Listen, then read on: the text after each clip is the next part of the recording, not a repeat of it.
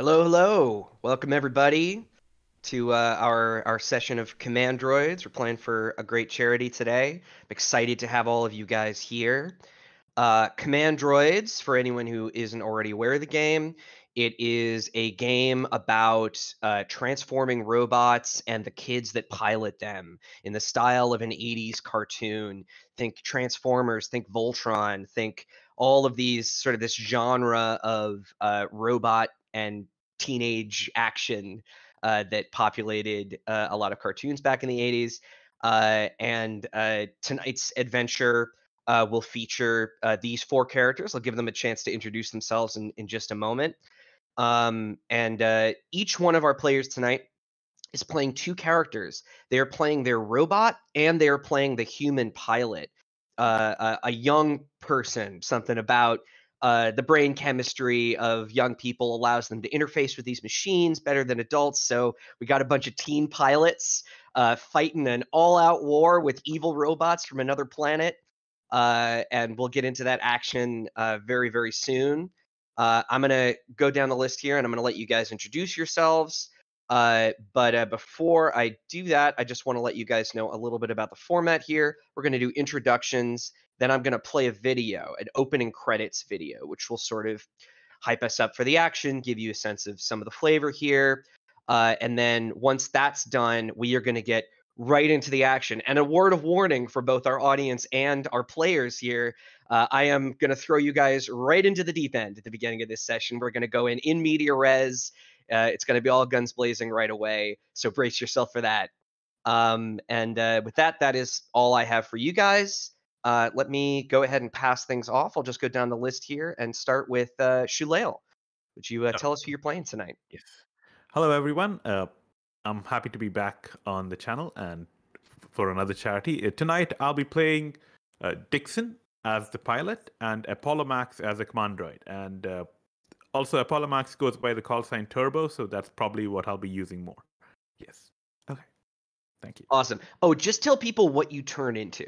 That might be a useful visual yes, detail that's for a you to good have. thing. So I will say I couldn't help this sooner than I thought, but my primary form is a DeLorean. And I have a secondary form, which I'll keep secret until the game. Okay. Might not be secret for too long, but you've got that Yeah. secret for now. All right, let's continue on with Stevie. Hey y'all, my name is Stevie. I use he, him, himself pronouns, and I'm going to be playing Bowie and Atari Masu. And Atari Masu's call sign is Free Play, and Free Play can transform into a arcade machine. So think about those old consoles that you know and love from the 80s. So that's going to be a lot of fun and excited to be here. So excited to have you.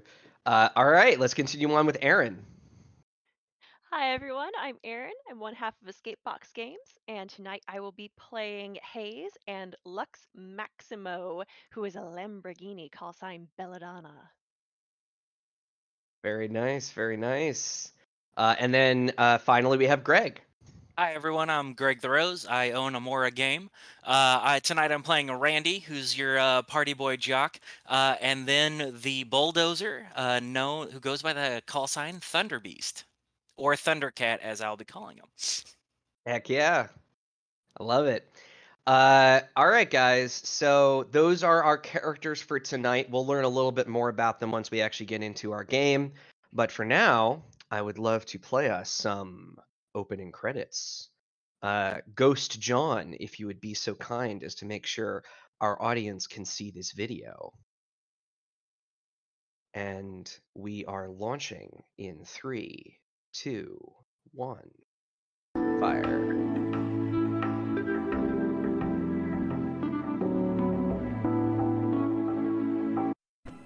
The Amazing Spider-Man and the Incredible Hulk will return after these messages. GoBots, and you control their every move. Behold, 5-4, Copter, Turbo, and Sidekill. The GoBot invasion has begun.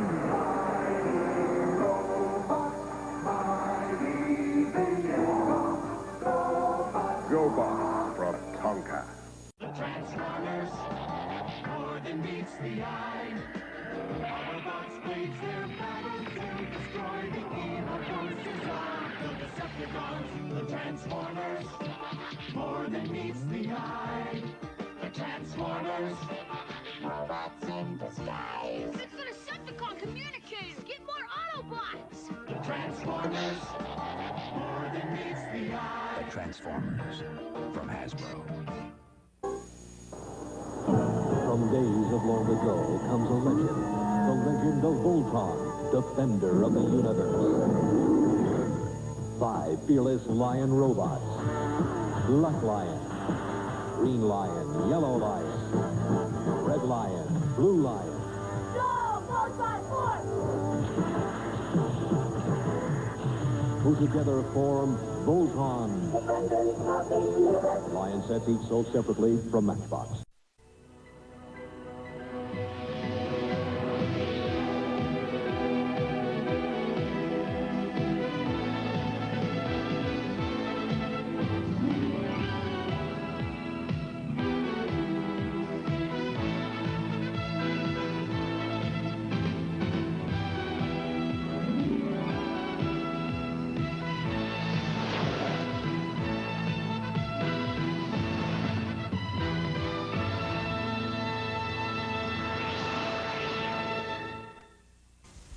The following movie has been rated PG by the Motion Picture Association of America. Parental guidance is suggested.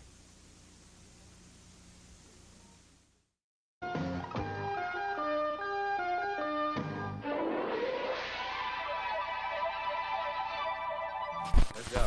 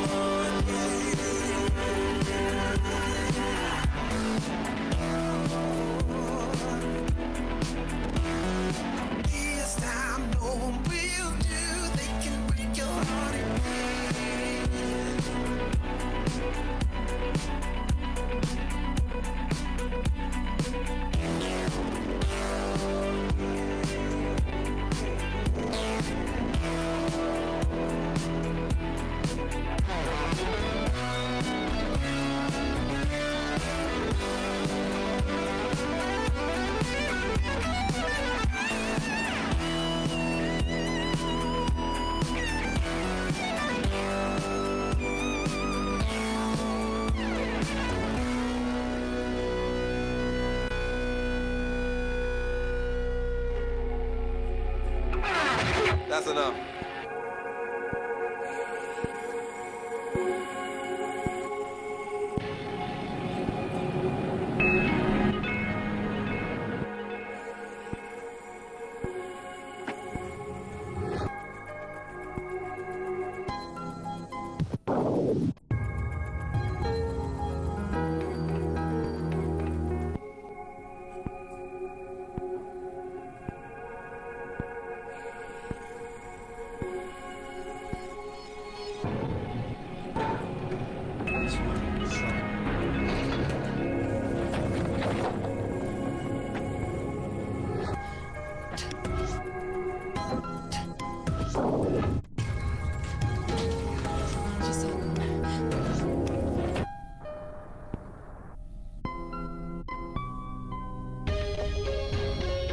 Just saw them when they saw me.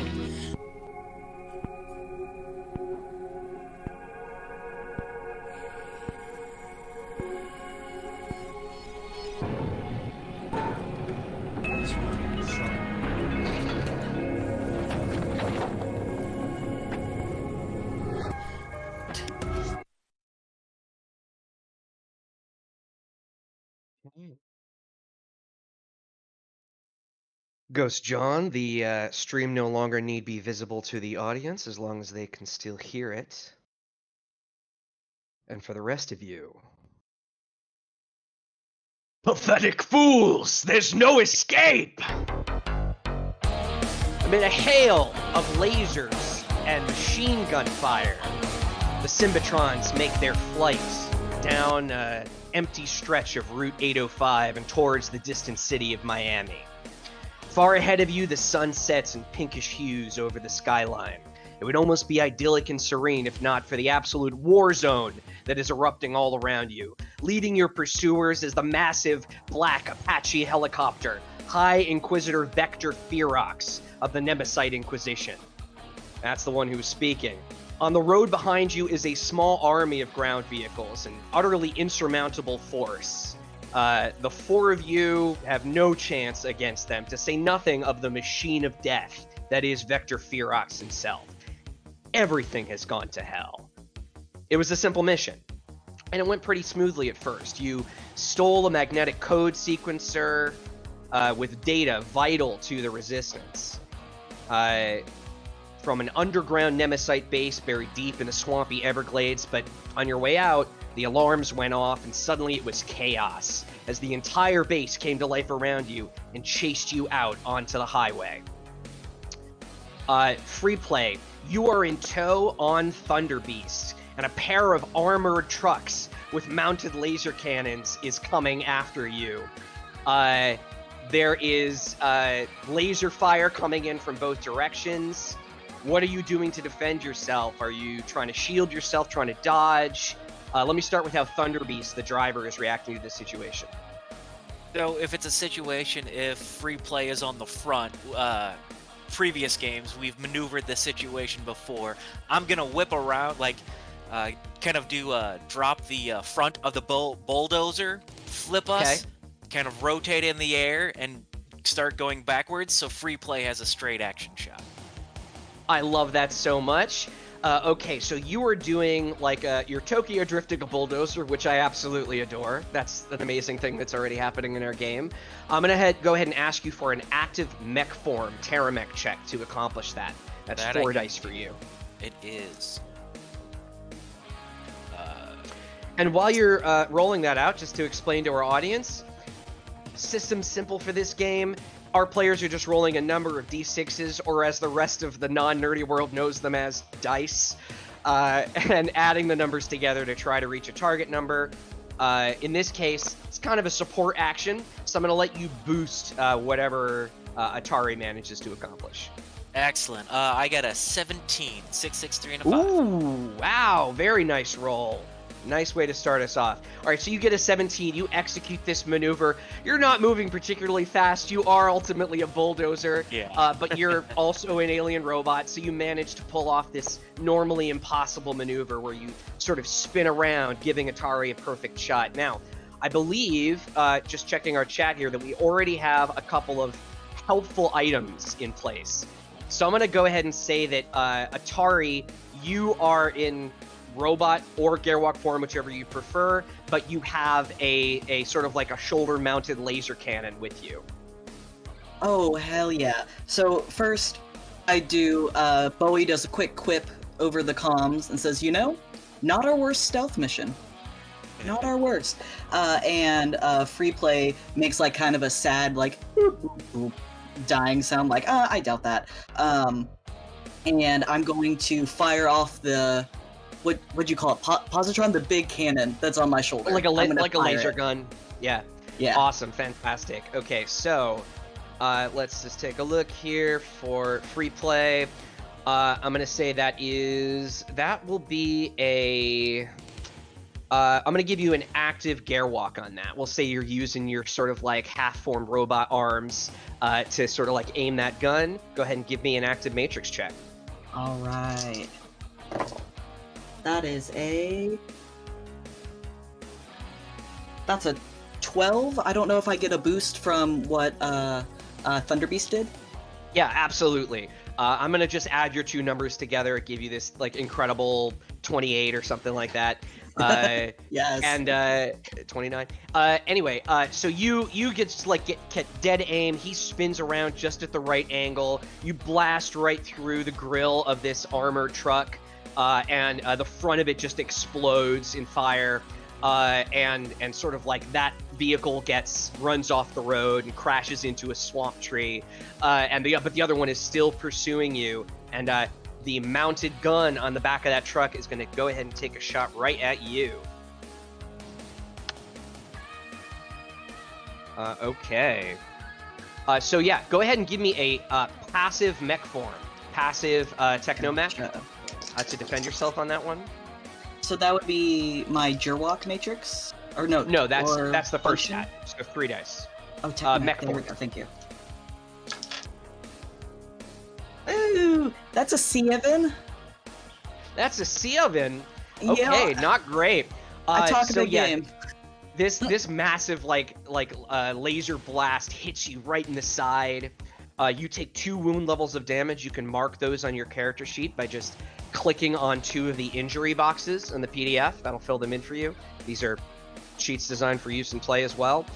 So you are already like really messed up by this blast, and you're sort of clutching the wound. Okay, while this is happening, a trio of sports cars are trying to surround Belladonna. You are a Lamborghini Countach. You are speeding down the road, but these cars are nearly matching you in speed and are trying to sort of swerve around you. What are you doing with that situation? So what Belladonna wants to do, she's going to use the median as a ramp to bank up and then skate around the top of the cars that are trying to surround her, while Hayes gets on the radio and says things were going just fine before Randy had to bust his way in. Wasn't my fault this time. Well, I guess it was. Amazing. Okay, so I'm sorry, what's the actual action that you're taking here? What I want to do is kind of take those cars out. Just ramp around them, I guess. We're trying to get away. Yeah, you're trying to get away. There's really no winning this fight. It's just get away. You might want to do something about the vehicles that are immediately on your ass right now, or you can just try to outrun them. That's your call. I think I can outrun them. I'm built for speed. Built for speed. All right, go ahead and give me an active auto mech check. That's your mech form stat. 6 dice for Belladonna. I need Very to get nice. more dice. Hang on.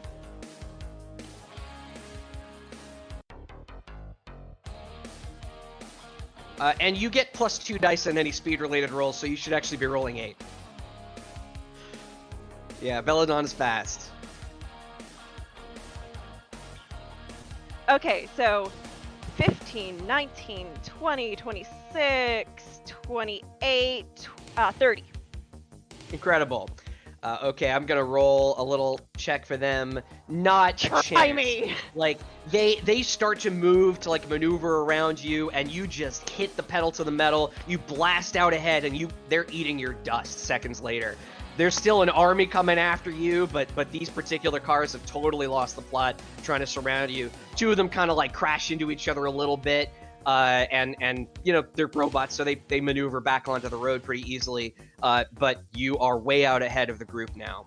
I say way out ahead, but there is another member of our group that still has other issues to deal with, And here's where I reveal your secret right at the beginning of the game, my friend. Yep. Turbo is in his third vehicle form. You are a massive fighter jet, and you are blasting through the sky. And Vector Ferox, the Apache helicopter, the leader of the Nemesis Inquisition himself, is on your ass. His guns are railing in your direction. You're flying, just trying to survive this. Tell me what you're doing. Okay. F-14 Tomcat, if I remember right. That's right. So, hang on. So Turbo tells. So this is with our pilot, right? We're not soloing this. This is both human and mech. Pilot is in the pilot seat of the jet. Yeah. Okay. Right. And you're doing this together. together. At each other. Yeah. Okay. Yeah. So Turbo just says to Dixon, "Well, I know you've always wanted to go fast. Sorry, this isn't driving." And he kicks in the afterburners, like does a what do you call it's called a barrel roll? Yes, a barrel roll. We're doing a barrel roll. A barrel roll. So basically, trying to pull up because he's going to make best use of the supersonic abilities of the Tomcat and pull right ahead.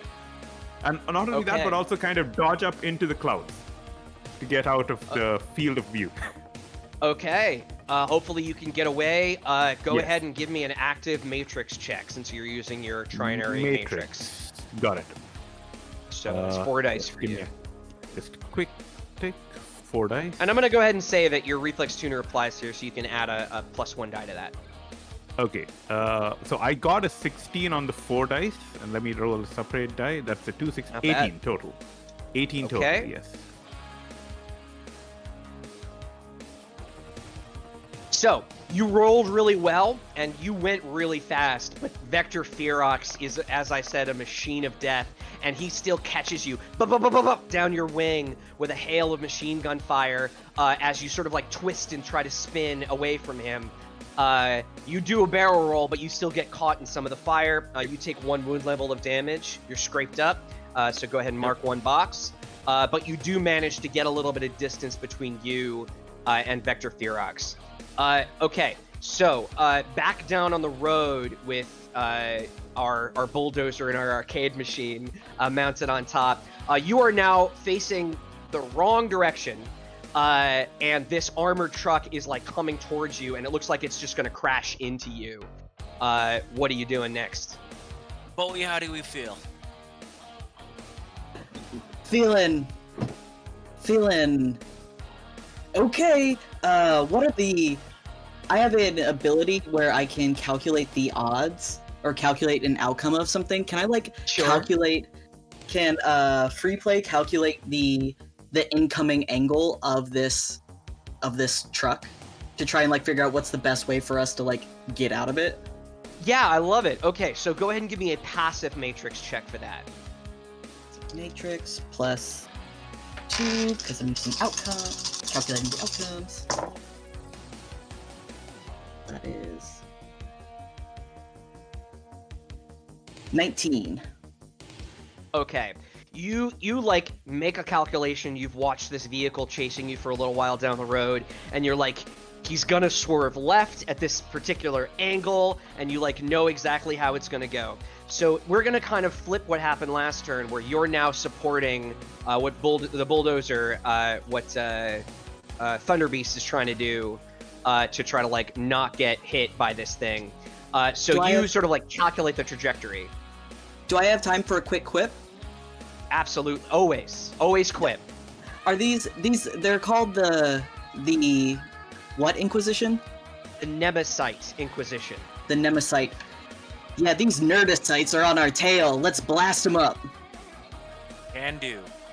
I love it. What are we doing, Thunder Beast? All right, so if Free Play has told Bowie, and Bowie is related to Randy, Randy's gonna, do the tap on the Thunder Beast control panel, like, all right, buddy, we gotta do this, and kind of, hit the controls and kind of slide into the van that's oncoming. Okay, you try to, you follow the trajectory coordinates that are being, signaled to you, and you try to perform this maneuver where you end up doing well here. I think that's going to go ahead and be another active mech form check for you. That sounds good to me. 3, 3, 2, and a 6. So 12? No, sorry, 14. My bad. 14. Okay, cool. Between the two of you, again, working as a team, always better. You do really well. You calculate that trajectory perfectly. You hit it in just such a way that it takes the majority of the damage from the attack, despite the fact that it's moving a little more quickly. You just kind of like, you get the front of your bulldozer into the right position, and the front of that car just crunches against the bulldozer and goes spinning. It sort of flies through the air, spinning wildly, and crashes somewhere into the swamp. And as like it clears your vision, you see beyond it this like fleet of 12 Jeeps, all with like machine guns mounted on them, that are zooming towards your group to intercept you. As part of the whole slide action to turn fully back around, and so I can go straight again. Yeah, absolutely. Yeah, you kind of like finish the spin, you get back going in the right direction, and you are going as fast as your bulldozer will take you. You're doing your best. Beldonna, you're doing a lot better. You're actually ahead of everyone. The other Symbitrons and Nemesites sort of leading the pack. There's a plume of dust behind you, but you realize that Thunder Beast and Free Play are in trouble. What are you gonna do? Those slowpokes are always in trouble.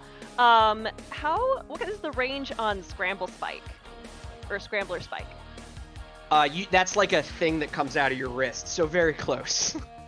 Alright, then Belladonna gets this sort of, if a car could roll their eyes, whips around and starts scooting back towards Thundercat and Free Play, in order to get within touch distance to be able to use Scramble Spike on some of the Jeeps that are coming their way.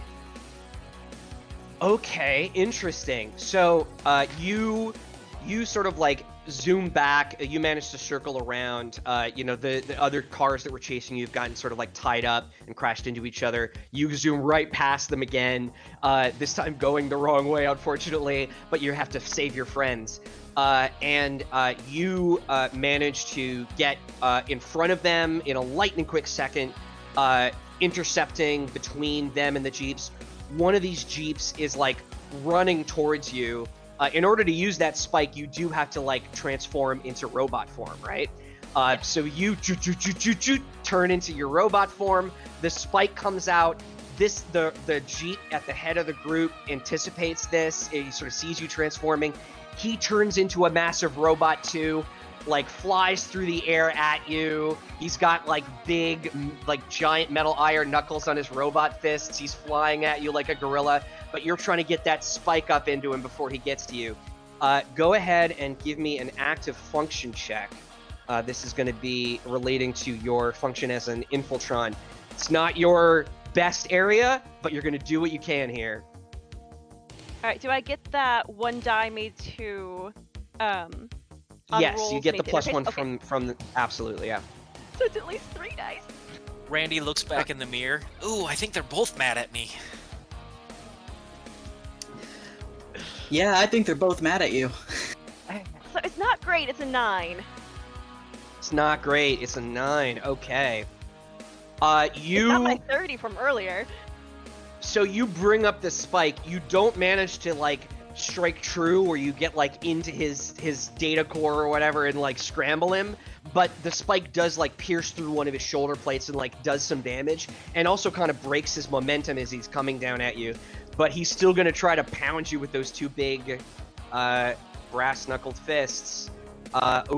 Give me a passive mech form to kind of like juke out of the way as best you can. Is this something that we can, like, help with? Not yet. Maybe Okay. on your next turn, but we'll get to that. Yeah, it's a 7. It's a 7. Okay, you take a bad hit. That iron knuckle crunches right into your robot body. You feel like plates and circuits cracking. You take a wound level of damage. and you are now sort of locked in combat with this Jeep, or with this Sweet. brawler robot. So now let's return to the skies. We've got Turbo. You managed to sort of like maneuver your way out of the direct line of fire of Vector Ferox, and you are like in a cloud, sort of, out of his line of sight for the time being, so to speak. You can tell that your friends are like trying to make some kind of a stand to at least get away, and it's not going well. Belladonna went back, she got in the way, now she's getting wailed on, and you currently don't have anyone on you. What do you want to do?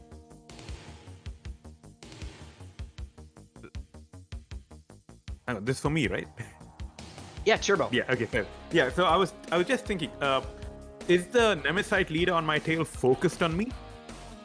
So you kind of lost him. You were largely successful in your action. He just managed to hit you with a couple of bullets before you got away. But you kind of juked him. You did a barrel roll, and he's like looking for you, but he hasn't actively found you yet. Again.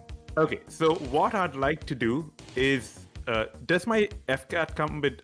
Does my Tomcat come with weaponry or without? That's something I wasn't very clear. Well, interesting that you ask that. I believe we had another donation for a helpful item, so I'm going to say that you have a pair of like missiles mounted to the underside of your wings. Okay, so what I want to do, right, is come in behind, essentially the pursuers who are pursuing Belladonna. Fly low, fire at them, and perhaps next turn I'll say what I want to do next. But essentially, that's what I want to do. I want to pull up so I catch them by surprise from behind with the missiles. Okay, cool. And Pretty you are firing one of your two missiles. That's Yes. correct. All right, Yes. cool. And into like the jeeps, the vehicles that are like sort of at the front, I assume, or are you like shooting a little bit back? If you shoot I'm at the shooting one in the that middle. I'm Belladonna's shooting in the directly middle. engaged. Yeah. Got it. I'm shooting in the middle because I do not want Belladonna to get caught in the immediate blast radius, essentially.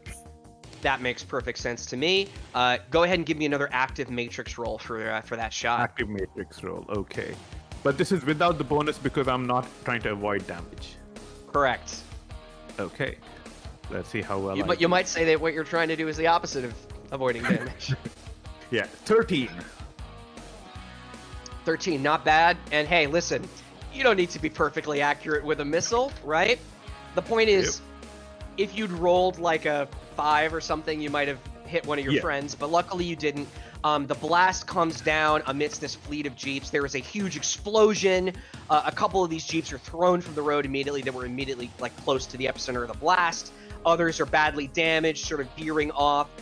A tangle of vehicles sort of like piles up on the highway, creating like an obstacle for the rest of your pursuing force, and giving the others an opportunity potentially to get away unless there's something else that they want to do here. And for that, I'm going to turn back towards... We're kind of flipping who goes first with these two, but Free Play and Thunder Beast, what do you guys want to do here? Belladonna has the data. I don't know what to do. I guess keep heading. Yeah, we gotta...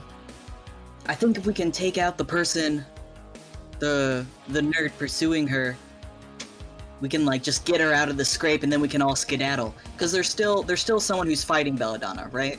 Yeah, that guy did not get hit by the missile because to hit him would have been to hit Belladonna.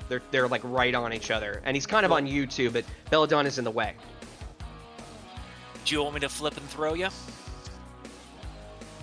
Hell yeah, I want to flip and throw me. All right. So we'll hit the right numbers on Thunder Beast. He's gonna robot change, and we're gonna throw the arcade machine. And yes. I am in my Gerwalk mech kind of thing, fists out. It's imagine like there are little spikes coming out of like my fists that are like joysticks, but with the controller, the round part removed. So it's just all spiky edges, and I am coming in hot because I also have jump jets. Yes. So I have my jump jets turning on, help propelling me forward. I want to... The goal is to hit this guy with enough force that he goes flying, and then grab a hold of Belladonna so I don't go flying. And kind of hitch a ride, and like, so getting the bad person off in a way, and giving us hopefully an opportunity to escape at a somewhat slower speed, because some of us can only go so fast. Right. So just to like paint the picture for everybody here, Thunder Beast, you transform into this massive, like, you're big. You're a size class 6 Commandroid. You're like 30, 40 feet high. You just turn into this giant robot, pick up this arcade machine, and you hurl it. Little, like, arms and legs on the sides of the arcade machine flailing in the wind. And you just throw him, you fastball special free play down towards this enemy Nemesite that is engaged with Belladonna. You come down on him. I'm going to have you guys both roll here. In the case of Thunder Beast, I want you to go ahead and give me a active Terramech mech form check. Can I use my Diasteel reinforced hydraulic form? Yes, that would be a perfect example. So +1 on strength-based rolls, yeah. And then while you're doing that, we'll just kind of a simultaneous action here, free play. Why don't you go ahead and give me a active matrix check? All right. I got a 25. It was that was a hell of a dice. Yeah, holy moly. I got a 13. Wow, okay. Well, you both did really well, particularly Thunder Beast. That was just really accurate aim. You go right over Belladonna's shoulder, hitting this enemy Nemesite, crashing into him. I'm going to make a little roll for him right here.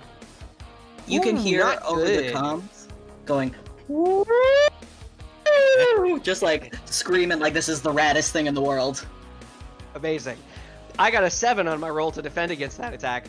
So you like crash into him. You quickly like snap your arm out and grab a hold of Belladonna so that you don't go like flying into the enemy army or like the refuse of a missile explosion. That would be almost just as bad. And you sort of like flip around and you land in front of her, whereas this transformed Jeep just goes flying for the momentum of your impact and like tumbles down the road. You see it quickly transforms back into a Jeep and starts like turning around to come back towards you. If I may interrupt real quick, possibly someone in the audience has bought a health boost for the party, but in general we must possibly also speak in questions for 1 minute. I'm not sure. That's my attempt. Can we get a verification on the questions? Yeah, it looks like that's what's happening. Yeah. Okay. Well, have fun with that, you guys. That's your problem, not mine. I will handle the health boost, but that'll come into play in just a little bit. So you guys, and thanks to Matthew Orr for his donation. You guys have managed to separate Belladonna from the Nemesite that she was locked in combat with. Belladonna, they've gotten some space for you. They are, like, I imagine, continuing from that point to just, like, heading out. Are you guys going to, like, reunite? Is that your plan? Can we get out of here? I think that's the motive, right? Is that we're trying to get out, right? It is. I hope it is. I keep heading back to you, Slowpoke, so you tell me what we're trying to do. Please, I think? Asking questions? You guys are amazing. Sometimes asking questions is more of a tone thing. Alright. So, Belladonna, what are you going to do? They've created a moment for you where you can try to get away again. What are you going to do with the situation? I don't want to leave them behind, I don't think. Let's remember how characters work, maybe. My allies I will not betray. Okay, so it doesn't mean I'm not going to leave them behind. If I were a bad person, why am I talking so much? I need to stop. Ish, maybe? Tell me to shut up if you don't like this. Okay. Belladonna is going to engage her cloaking device and GTFO. Maybe. Okay. Awesome. She thinks? You helped create an opening for them. They took advantage of it, got that bot off of you. Now it's time for that action to have returned the favor. So you turn invisible. Your stealth field erupts around you, and you are no longer visible to the naked eye. And you start to... are you going vehicle form again? I'll probably be kinda faster in vehicle, or does it matter? Definitely faster as a car. Okay, then she'll shift back into a Lamborghini to get out. Okay. An invisible Lamborghini speeds down the 805 towards Miami. Luckily you were in the front, so you don't have to worry about like crashing into anybody and them not seeing you on the road. But you will have to worry about that fairly soon, because as you speed ahead, you can see that like the traffic closer to the city is kind of like starting up. There's about to be other vehicles on the road with you. Not necessarily great for a war zone situation, but you've got some distance, so you can still try to lose them in that time. But either way, I think I'm going to have you make a roll. So, okay, Vector Ferox has lost the trail of the jet, which sort of actually went back. And instead of going and pursuing Turbo, he is actively scanning for the fleeing Symbitrons. So he's going to try to pierce through your stealth field with his own sort of radar array. So I want you to go ahead and give me an active matrix check to sort of like reinforce your stealth field and avoid detection. Are you sure I'm not just moving really, really fast? I'm sorry, that would be passive, because it's a defense roll. No, so that's worse! Same amount of dice, either way. You're right, It's it 3. is. But it's not 8 either. It's not 8. So I hate that's to a tell 7 you. again. I'm at 7 Okay. today. Okay, let's see. Okay. Well, luckily for you, surveillance is not Vector Ferox's thing. He's all about murder, so he didn't do any better than you did. And you managed to avoid detection, at least for now, speeding out ahead towards the beginnings of traffic and the sunset over the city in the distance. Let's go back to Turbo in the air here. You sort of see Vector Ferox. He's no longer pursuing you. He's looking for Belladonna. Right. So the first thing I'd like to know is Belladonna is gone. Fine. What about Thunder Beast and Freewave? How are they located respective to me? So you helped them a lot because you created an obstacle behind them. So the other vehicles are sort of like having to find a way to go around the massive like twisted metal from the explosion of your missile to try to get to them. You're kind of flying right overhead of them right now because you came in from behind, right? So you dropped your missile and then you kept going and you are now like directly over them. I see. Would it be possible for me to directly shift from trinary to primary and join them? Absolutely. Yeah. And a question about Freepay. Freepay, are you currently with Thunderwave or are you like kind of running by yourself on the road? That is an image. Because you are an arcade machine, right? You don't exactly have wheels to... I was holding on to Belladonna, but I think I also... So I'm either hanging on to an invisible Belladonna, or I could just hanging on like a failed wind, wind ornament. I kind of love that. Let's go with that. So you've changed. You're a passenger of someone else now. You're on top. You've got him encased in your stealth field, so hopefully people aren't just going to see a arcade machine flying through the air about like 4 feet above the ground. I don't know. This is an image also. You guys do see it. You're sort of aware of it. And whatever, the mind's eye of the audience can see it as this arcade machine just flails in the wind wildly, just clinging on with these like sort of tiny stick arms that have come out of him to your hood as you are speeding down the highway. So The two of you are out, are basically free and clear. What is Thunder Beast doing? So Thunder Beast. I guess it seems like Turbo's going to react to what you do, so I'm going to actually get your action first. That's fair. So I know I threw free play. I had probably turned around and started running. Is there like a construction site visible? Ooh, a construction site. I like it. I'm going to go ahead and make a little bit of a random roll here. A luck check for you guys. Okay. Evens or odds? Odds. That is a 3. Okay. Yeah, you managed to see like sort of there's an exit coming up. You see the exit says exit 84, Bulrush Creek, McAdams Grove. And sort of just off of that exit, right on the exit, you see like there's a little construction site, a building that's being put together there. They're still laying the foundation. A couple of beams are up.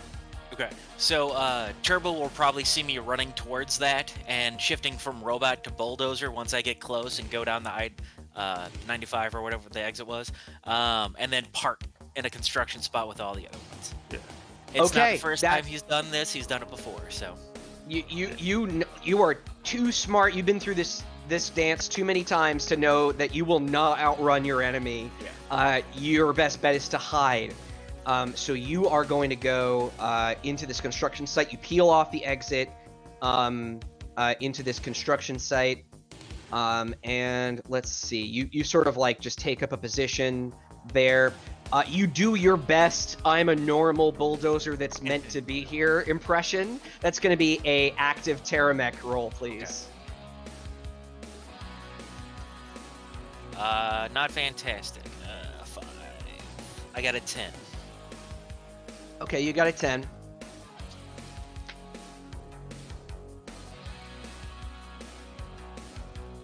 Okay. So you immediately see that there's like a couple of guys that are working the construction site that are like coming towards you with their arms out like, what the hell? Why is there a bulldozer here? But the Nemesites are like not within line of sight to see you pull in, so they don't know that you're not supposed to be there. So hopefully you just now have like a mundane human problem to deal with, a much better situation than what you've been facing. But what is Turbo gonna do based on that action? Okay. So he's hiding. Yeah. Yeah. So I was planning something, but that would probably blow your cover. What time of day is it currently? It's late in the day. The sun is setting in the distance. Okay, fair enough. So we're not exactly late for college or school. So yeah. No. In that case, basically at this point, Dixon is kind of having the time of his life because he's like, this is so rad, and Turbo is essentially, as Alphatron, he is a little worried about the rest, but seeing that that Thunderwave basically has, or Thundercat basically has everything in control, more or less, he's going to follow up on Belladonna and Free Wave? Free Play. Free Play, yeah. Because they have the package, essentially. They do indeed. Yes. So and you are back in your DeLorean form, right? So do I have to make a roll for that, shifting across? No, you don't need to make a roll just to change. That just happens. But I'm gonna see. You're following up on them. So you know, like through. I didn't say this before, but you guys are all in like radio communication. You can talk to each other in your heads wherever you are. You know that Belladonna and Free Play are invisible, sort of like speeding along the highway, heading towards some traffic. They'll have to deal with that situation momentarily. What do you want to do as you sort of like get closer to them? So basically, I'd like to go in. I'd like to take the lead, like ahead of them. So basically, when we get to traffic, I can essentially break a path. Given that we are Commandroids, if I'm not mistaken, we have much better control over our vehicles than the average human. Absolutely. So we can maneuver much better.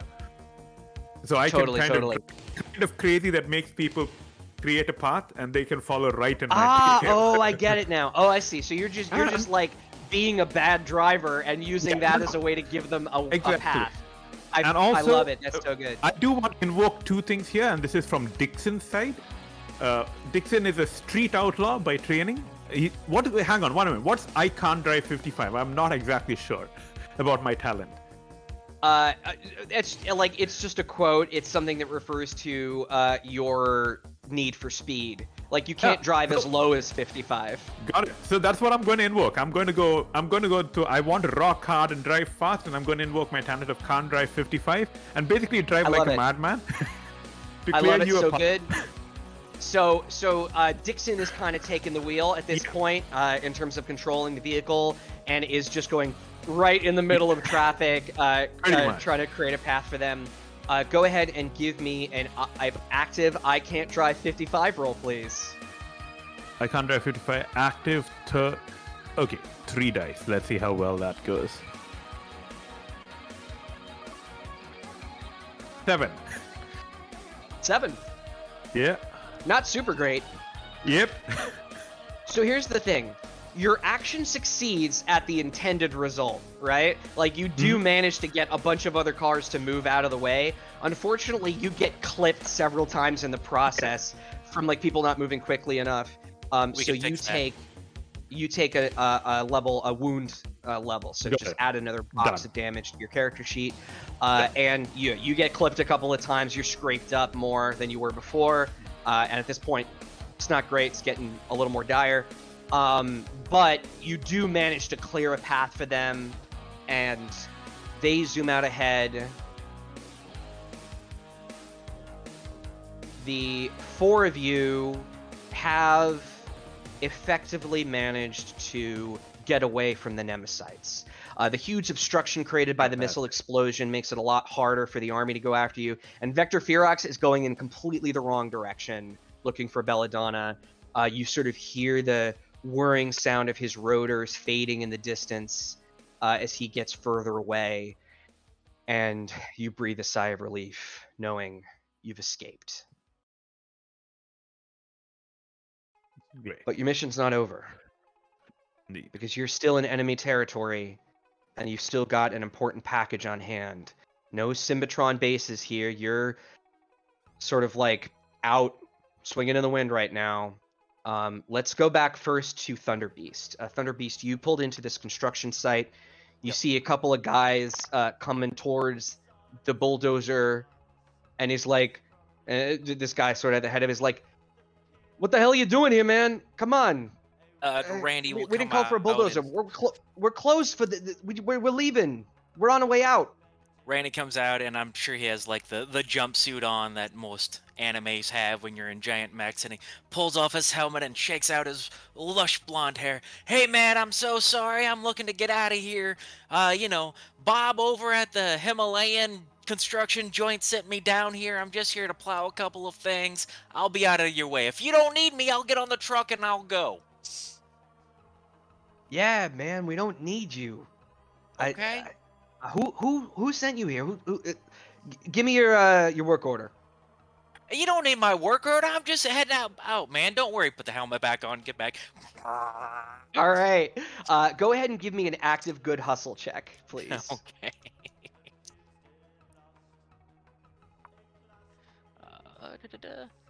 8, 19, 11, 12 plus 5. I got a 17. 17, not bad at all. So they, like, these two construction workers decide that they've got bigger problems than, like, chasing after you. You sort of like, enough time has passed that there's no more like Nemesites in the immediate area. They're sort of going in the wrong direction. You pull out of the construction site and back onto the exit road. And you start traveling along. At this point, we are out of combat, so I'm no longer in turns here. You guys can kind of jump in wherever you want. Remember, you're in radio communication. At this point, is there any sort of chatter on the lines between the characters? I would think so. I know Thunder Beast, whose Commandroid's name is Bronto, will at least communicate to all the other Commandroids. "Hey, I got you guys. Once we get to a stop, we'll repair you, we'll fix you up, patch up those bullet holes. But good taxiing out there, y'all." Dixon gets to Bowie on the radio and says, because he saw the end of the combat, because like where Bowie essentially did the Superman move, more or less. And he said, that was a totally awesome move. Wasn't it? It was sick. Like, man, Thunder Beast just went like whoosh through me, and I went like rah, through the air, and then I was like, boom. And did you see how far that other guy went? It was so rad. It was so rad. You guys are so reckless. This is how we got into this situation in the first place. I like to think of us more as fun. I like to think of us as fun. And look, I know I just went headstrong and barged in through the front doors like I normally do. And again, I'm sorry, but please don't be mad at me this time. There was a 10% chance of failure, and you fell into that 10% again. I know, and I'm gonna do better, I promise. But we had to get in. We got tired of waiting around. I did, and I know Thunder Beast did too. Hey, man, I'm trying to speak for us. Where is our rendezvous so we can get repairs? I'm at least 3 miles behind you, so I mean, tell me where I need to be, and Thunder Beast will eventually get there. That is a good question. Where are we trying to get? I know we're in enemy territory, but yeah. So you are waiting for an extraction. Essentially, the plan was that you were going to get out of the base with no one the wiser that you were there, and sort of lay low for a while until you were contacted by Ultra Nebularos, your commander, with like instructions for your exfiltration from the area. So that is essentially, you're back on the mission now, where you just need to kind of like keep it cool, don't attract any attention to yourself, don't let the Nemesites catch you, and survive. You, Belladonna, you have the code sequencer. It's in a small like duffel-like bag that Hayes has over her shoulder. And this is like a device that contains vital data to the resistance. You just need to make sure that that survives and gets back to your allies. That is the primary goal of your mission. So at the moment, right now, we're waiting for instructions, in essence. Yeah, so basically the situation is you can't call for help because to do so might alert the Nemesites to your presence. They might read it. You have closed channel communication with each other, and that's all secure. But if you were to like call your boss, like that might actually lead them to your position. So you need to wait for your boss to find you and then get you out of there. In the meantime, it's just survive this. And in terms of surviving it, you're doing pretty good in that you've lost your tail. Unfortunately, you've also taken a lot of damage. You're all a little bit scraped up from that encounter. And yeah, your vehicles are damaged. So Belladonna, the invisible Lamborghini, is going to pull into an alleyway. We're in a downtown sort of an area, or? Not quite. You're like in the boondocks, pretty far away from the city of Miami itself. You are in an area called Bulrush Creek, which is like a suburb of the city of Miami. And you're a little bit ahead of where Baronto Geocron, Thunder Beast, is. And you're near like some more populated areas. You know that there's like a boardwalk nearby, maybe some like clubs and stuff in that direction. There's also the city itself. There's the boardwalk itself. So there's like a bunch of people like sort of like walking around. That's sort of like the environment that you're in. So Hayes will go over the comms and say, we're going to head for the boardwalk. That'll be the place where we rendezvous. Kind of pull behind a building, drop the cloak, and then rap on the side of Free Play. Say, Bowie, come on, can we like tie Free Play down so that he looks like I'm a tech entrepreneur that bought an arcade machine? Yeah, I think that'll work. What do you think, Free Play? And Free Play goes, boop, boop, boop, boop, boop, boop, boop. And I go, yeah, he's chill. And I'll grab, I imagine we've had to do this maneuver before, so I imagine I just have some like ropes with me. Sure, and I like totally. I like wrap Free Play goes full arcade machine, and I like tie up and go like inside the Lamborghini and like tie it off. You know, I definitely know how to do that kind of stuff. And so I do it, and then I get in the car next to Hayes and go, whew, this is way more fun than studying for the test, huh? Oh, I forgot about the test. Damn it. But this is way more cool. Listen, I think C's I have aren't the that study important. materials in my glove box. Belladonna, do you still have those?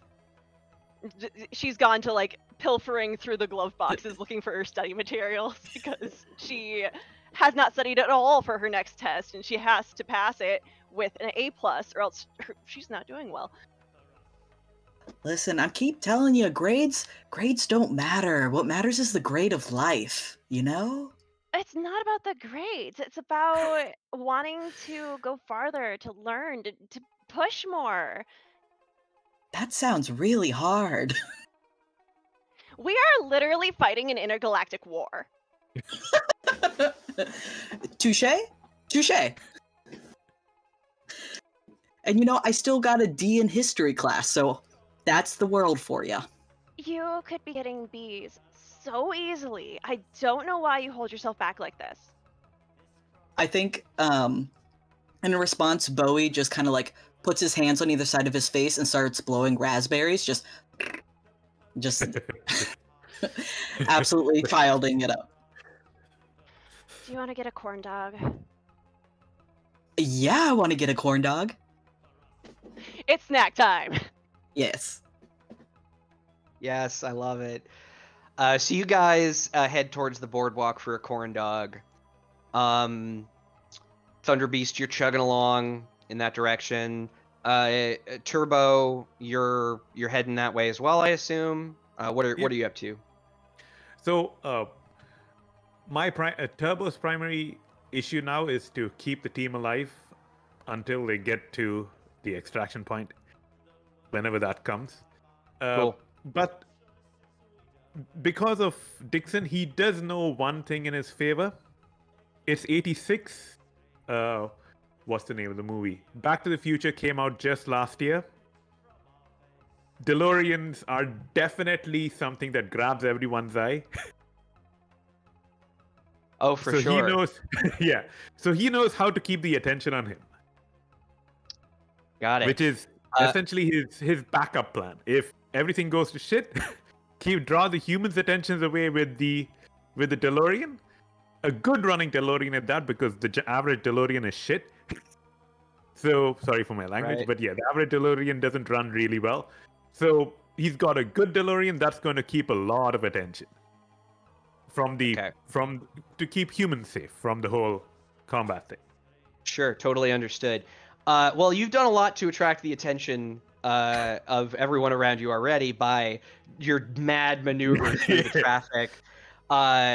And so you sort of like, with that in mind, you're heading generally in the direction of the boardwalk, but you start to like drive normally again and like get back onto the road.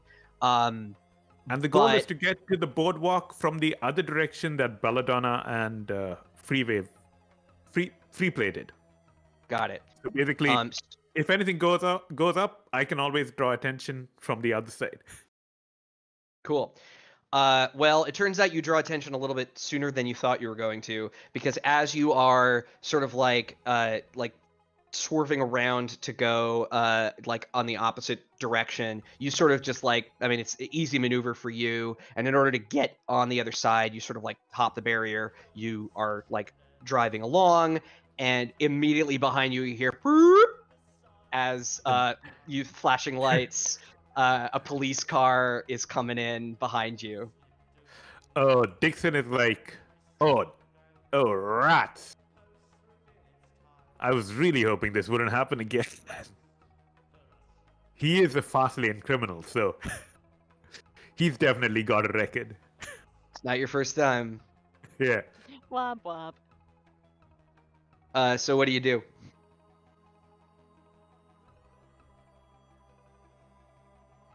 So Dixon isn't really going to stop for the police, because that's not going to end well. Okay. He doesn't have any intention of going to custody because if he's got a record, they're going to pull him in anyway. So sure, he's going to ask Thunderwave, Turbo to take over. Sorry, he's going to ask Turbo to take over because he needs the absolute precision of a Commandroid to be able to get away in this scenario. So you were gonna try to like get away from the cop, is what you're so saying? he's basically what he's going to do. He's going to stop until the cop gets out and then gun it. I love it. Okay. All right. So here's what happens. You sort of start to slow. The cop comes in behind you. It looks like you're just gonna pull over and come to a stop. The cop car comes to a stop behind you. The door opens. This is like you know, in Florida, cop cars sometimes they're like sports cars painted in like the cop colors. So this is like a Porsche cop car, like a 911. Ironically, 911. And the car comes to a stop. Door opens, and you see this guy come out. He's wearing like a Hawaiian shirt, aviator shades. He's got a big, thick mustache, and he kind of like comes out. He's got like a badge, sort of like swinging from his neck. I'd like to pause for half a tick. And when when Turbo sees this, he's like, "Is this normal for humans, for human law enforcement?" Because in now Miami, now Turbo is actually worried because he's like kind of a little bit worried about everyone being an Emersite. So he's like, is this an actual cop or is this an Emersite? Okay, so I think that the role there would be a passive fast line criminal to kind of like be like, how normal is this for like a cop in this area? Got it. Because you've had run-ins with them before. Yeah. Another 7. Another 7. Yeah. Well, I mean, like, it's a little weird. That car is really nice, but the way that the cop looks that's totally normal. Cop in a Hawaiian shirt and aviators with a big mustache down in Miami in 1986. They're a dime a dozen. Okay. So that is fitting in. And nothing is sort of like triggering your danger sense at the moment. Yeah. But you sort of like see that he's sort of coming towards you. And now is the moment that you specified of him, like he's on foot and you have an opportunity to kind of lose him. And if you want to speed off, are you still doing that? Still doing that, yes. Okay, cool. Though, again, Dixon asks Turbo to take over because he wants the absolute precision to be able to completely dodge the cops. And I assume, and I'd like to assume that our number plates are switchable, but I'm not sure. Yeah, sure. Right, they're fake and switchable. So yeah. For sure. If you can turn into giant robots, you could probably change the numbers of your license plate. Yeah. The only issue is, again, it's a DeLorean, so we're going to have to figure out how to get. We're going to be definitely easy to find, so that's going to be a bit of an issue. But yeah. For sure. But either way, go ahead and give me an active mech form automech check to kind of like speed away.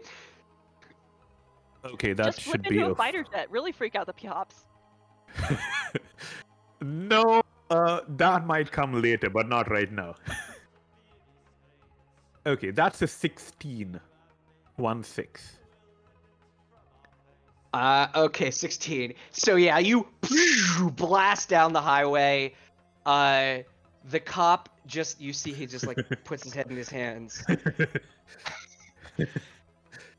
Shakes his head, hustles back to his car, gets in, takes off after you, but you're long gone by the time that he's able to get moving again. And just to specify, it's not while I did start off blasting down the highway, I took the first exit and basically tried to get into the side roads so that it's kind of like a dodge. Sure, I understand. You're flying casual now, as you get amongst the other cars and you head generally in the direction of the boardwalk, coming from the other side. But you've managed to get away from that cop for the time being. from the police, I should say, for the time being. Yeah. You veer off. Okay, so I think Belladonna and Free Play are the first ones to get to the boardwalk. So you're here. It's nice. It's sort of like Miami sunset. People are walking on the boardwalk, laughing, drinking, having a good time. There's people of all ages. There's some little kids running around. There's teenagers like you. There's adults. People are. It's summer. It's kind of hot. People are enjoying like popsicles and stuff, frozen martinis. Frozen margaritas. frozen martini. I don't know if that's a thing. What are you guys doing? Are you kind of like parking and looking for a corn dog? What's your plan? I think Hayes' plan is to park and then just fade into the crowd, blend in, have a good time, wait for everyone else to get there so we can figure out what we're going to do next. I think Bowie would definitely go get us some corn dogs and come back. And then try and float the idea that whenever we're anywhere where there's like a lot of kids or like a lot of people who might play games, trying to execute what Bowie calls the perfect plan, which is to set up Free Play as an arcade machine and hustle people at said arcade machine and get a bunch of money to then go get a soda at the drive-in movie theater or what have you. That might be more 60s. But say, no, but listen, it's a great day. No one would notice, and we could get some change. Only if we park Free Play in front of the smoothies. Done. And sticks out a hand. I imagine Hayes hates this plan, but it's happened a couple of times now. Amazing. Yeah. Cool. Yeah, you guys find like a boardwalk arcade. There's probably like a bunch of them along the boardwalk. And you sort of like maneuver into position, hopefully like out of sight of anyone. Like, you know, like get up we into have a cloaking your device. We don't have to worry about fading. That's true, but do you want to spend the proto voltage? I mean, kind of, but I shouldn't. I think if we okay, so imagine this. Imagine we are like behind, you know, the alleys that are behind businesses. Imagine there's like an old like dolly or something, and we have Free Play get on the dolly so then we can just roll the machine to like just inside the alley so people can kind of see it, but not hopefully too much notice from other folks. And we can be like, hey, want to play this cool machine? In the alley? Get away with the alley? It's the 80s. People would totally be into that. They'd be like, yeah, that seems like the best alley in the world. Do you want my social security number? Alley if you kids want to be here. Absolutely. We're not trying to kidnap you, we promise. Yeah, so you set up as an arcade machine in the alley, and then I guess Bowie and Hayes head into the arcade to try to like lure some children outside into the alley. Is that what's happening here? I think we could just hang out outside because there's enough kids on the boardwalk. You know, people are roller skating. Sure, you're like waving them down from the alley. Bells and whistles and lights, like fun things that attract people in. Oh yeah, and like one of us can like be pretending to play and go, ah, damn it, this is just so hard, or something like that. Oh, try again. It can't be that hard. I don't know, it's impossible. Only like the most cool of people with money would be able to actually win this game. I think you should try 2 more quarters and see if the 2 quarters help you. That's an idea. And Bowie has the thing where like there's a fake coin tied to a string tied to his finger, which he doesn't need to do, but he does it because he does have the talent commit to the bit, so he is committed. Got it. Okay, cool. That is amazing, and in fact, I think we do need some roles here for your little money making scheme. As low stakes as it might ultimately be, I think I would like a active cheerleader kingpin role from Hayes. Not the kind of kingpin I thought you were going to be, but I love it. And then we'll go with active commit to the bit for Bowie. All right. Of course, now I get 16. So nice. I got 11. Okay, cool. All right. So you guys do pretty well. I mean, listen, kids, they're looking to have a good time. They're like, oh, what? Some secret arcade game in the alley? Where's it even plugged in? I don't know. And you managed to eventually get The mystery. can't be that hard. And like some kid comes, like big kid comes up to the machine. He's like, let me show you how it's done, shrimp. And he like pops a quarter in. And he starts playing. He's like, "Oh, I lost. This game's cheater. Let me try Wow, again." you really Puts should be another able to quarter- beat this. It's super easy. Hey, shut up. And he puts another quarter in, and he tries again. You are just fleecing some teens of their sweet corn dog money. Yes. While that's going on, Thunder Beast, you are sort of like catching up. Yeah. You know, speed's always an issue with you, but you're catching up to the others. You see the boardwalk up ahead. Where are you going to put your bulldozer? If I can get like within half a block, and like if there's always construction. It's Miami. They're building everything up right now. It's the 80s. So we'll find a spot, and I'll hop out. You know, I'm sure I have a change of street clothes. Put those on. But I'll tell Thunder Beast, because I know he time like, hey, I'm gonna go find the others. Radio's on, you know that. But you can chill out here, go explore the beach if you want. Do whatever you need to do. And Thunderbot will probably either go vroom vroom and like find a park and chill and whatever a Thunder Beast would do to read a book. Totally. Or head down to the beach, whatever he would need to do. I just love the Okay. idea of a bulldozer just slowly crawling down the beach, just taking in the scenery. Not exactly inconspicuous, but it is a wonderful image. But no, you're looking for another sort of construction site, which is the cardboard box to your Solid Snake, as it were. I'll Or make that like reference as many just times as under I the can today. overpass or something, and I'll put out some road cones and. Sure. But no, you actually managed to spot some construction that's going on the boardwalk pretty early on. There is this sort of like massive complex. You're not really familiar with it. You don't know the area that well, but there's this huge building, really tall, and at the top of it there's this big four-pointed neon star. And you see that there's some activity, like a lot of people are coming in and out of it, but then there's like an addition to the building that is currently under construction, and there's a bunch of like work vehicles in that area. So you sort of like spot that as a good potential like location to stash Thunder Beast for the time.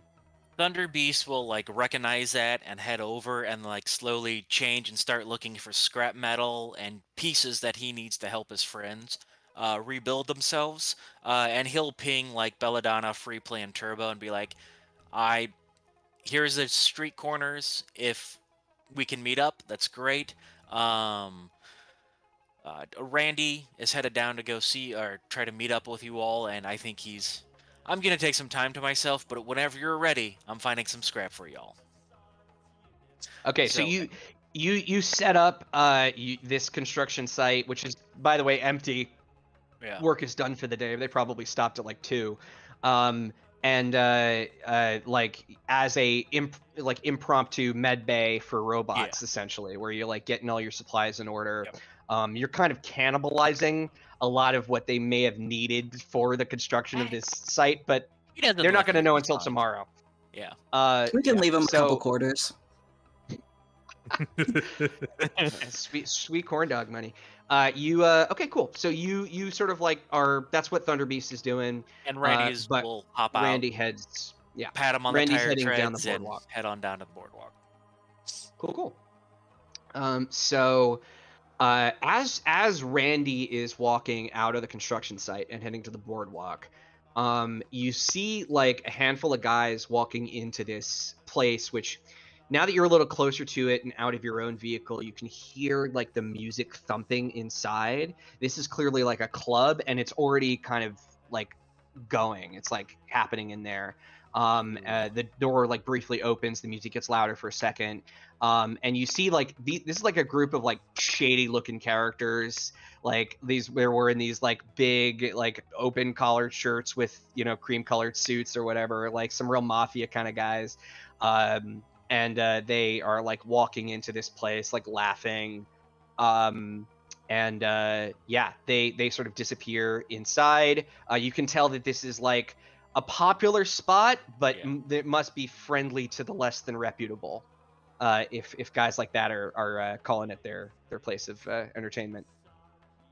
But either way, you're not going in there. You were heading to the boardwalk, so you head out and head down the boardwalk towards your friends. We have Dixon. Dixon, you are coming from the other side. You approach the boardwalk.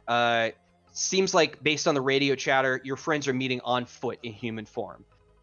So what are you going to do with your vehicle? What's your plan?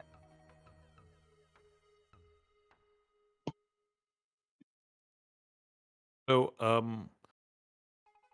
basically, once we parked, like, close to the boardwalk, like as planned, Dixon gets out, has a look around, and heads off towards where,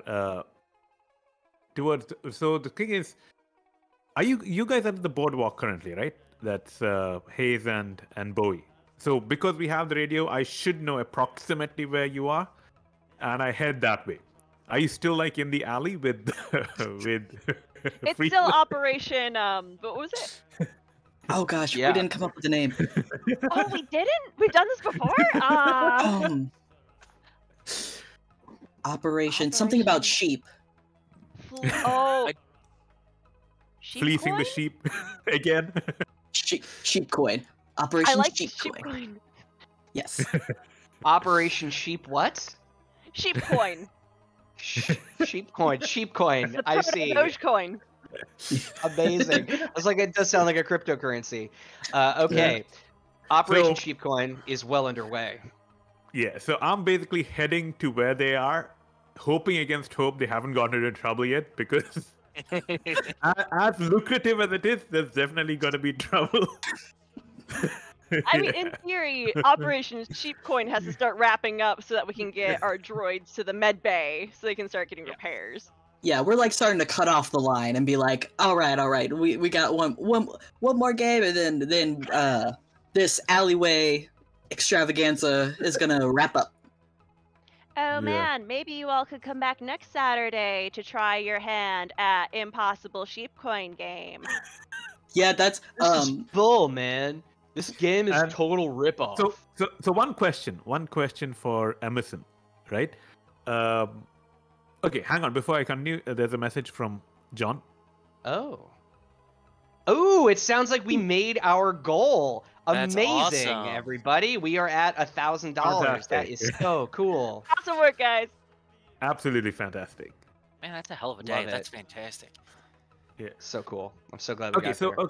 a question for Emerson about how the bond works, right? Yeah. So, if I understand correctly, the Commandroids are in principle in contact with each other 24/7 because of how their setup is, their radio wave setup is. Yeah. Right?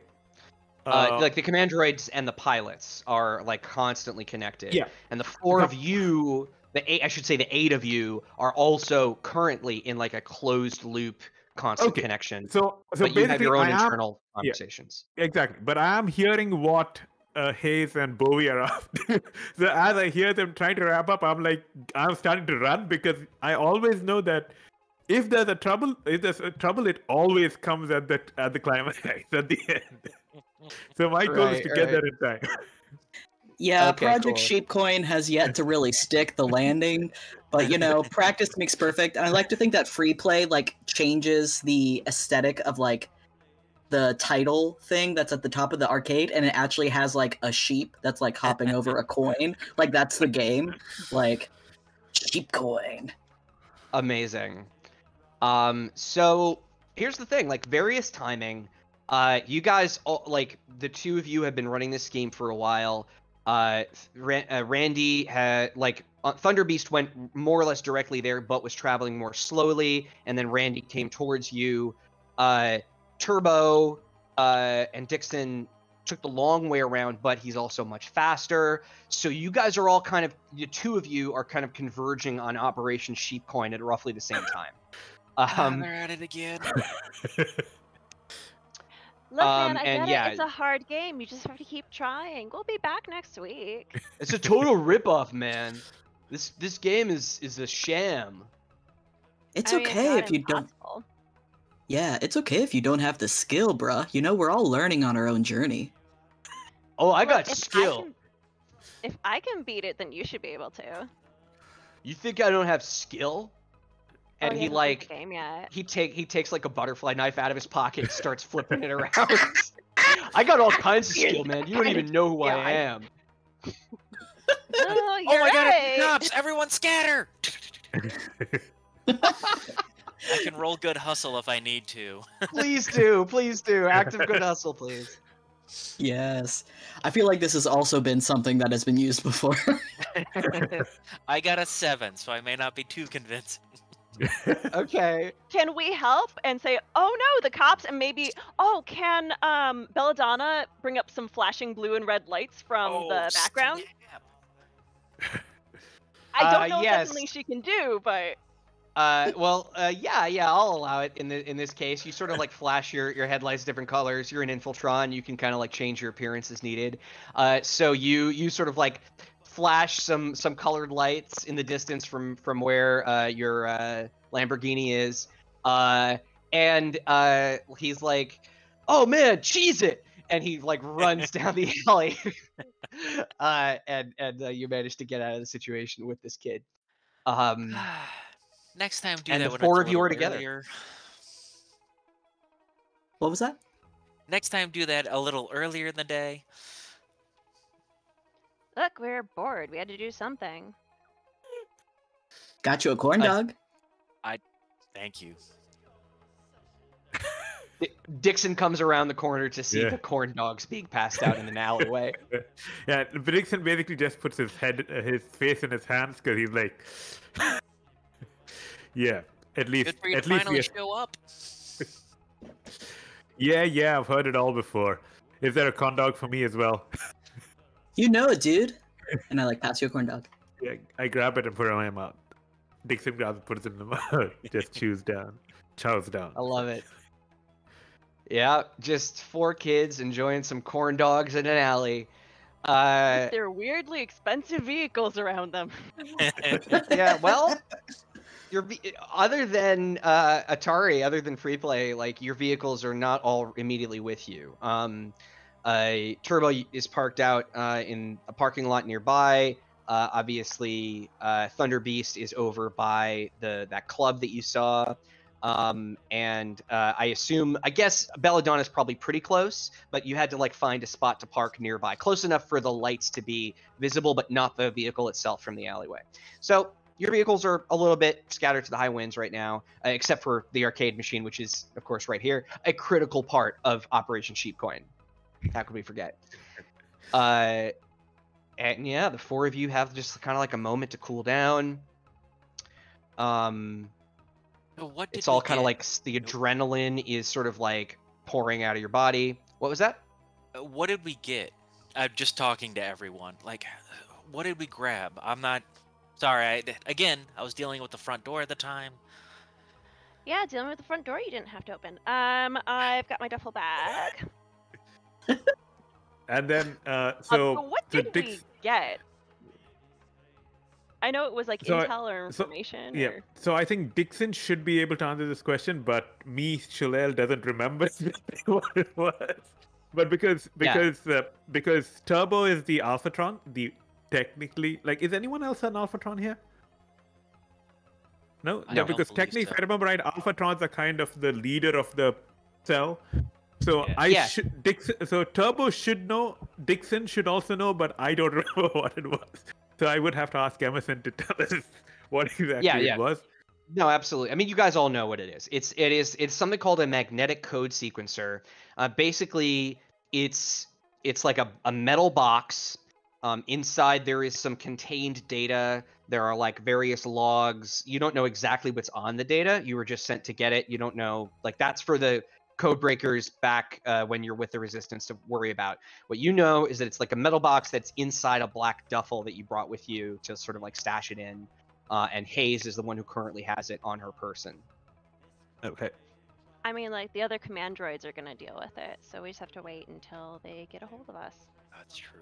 What do we want to do till then? Other Commandroids, Thunder Beast can ping you his or tell you his address where he's at. If I know there was, looking at free play, I know there was like laser cannon scorch marks up and down the side.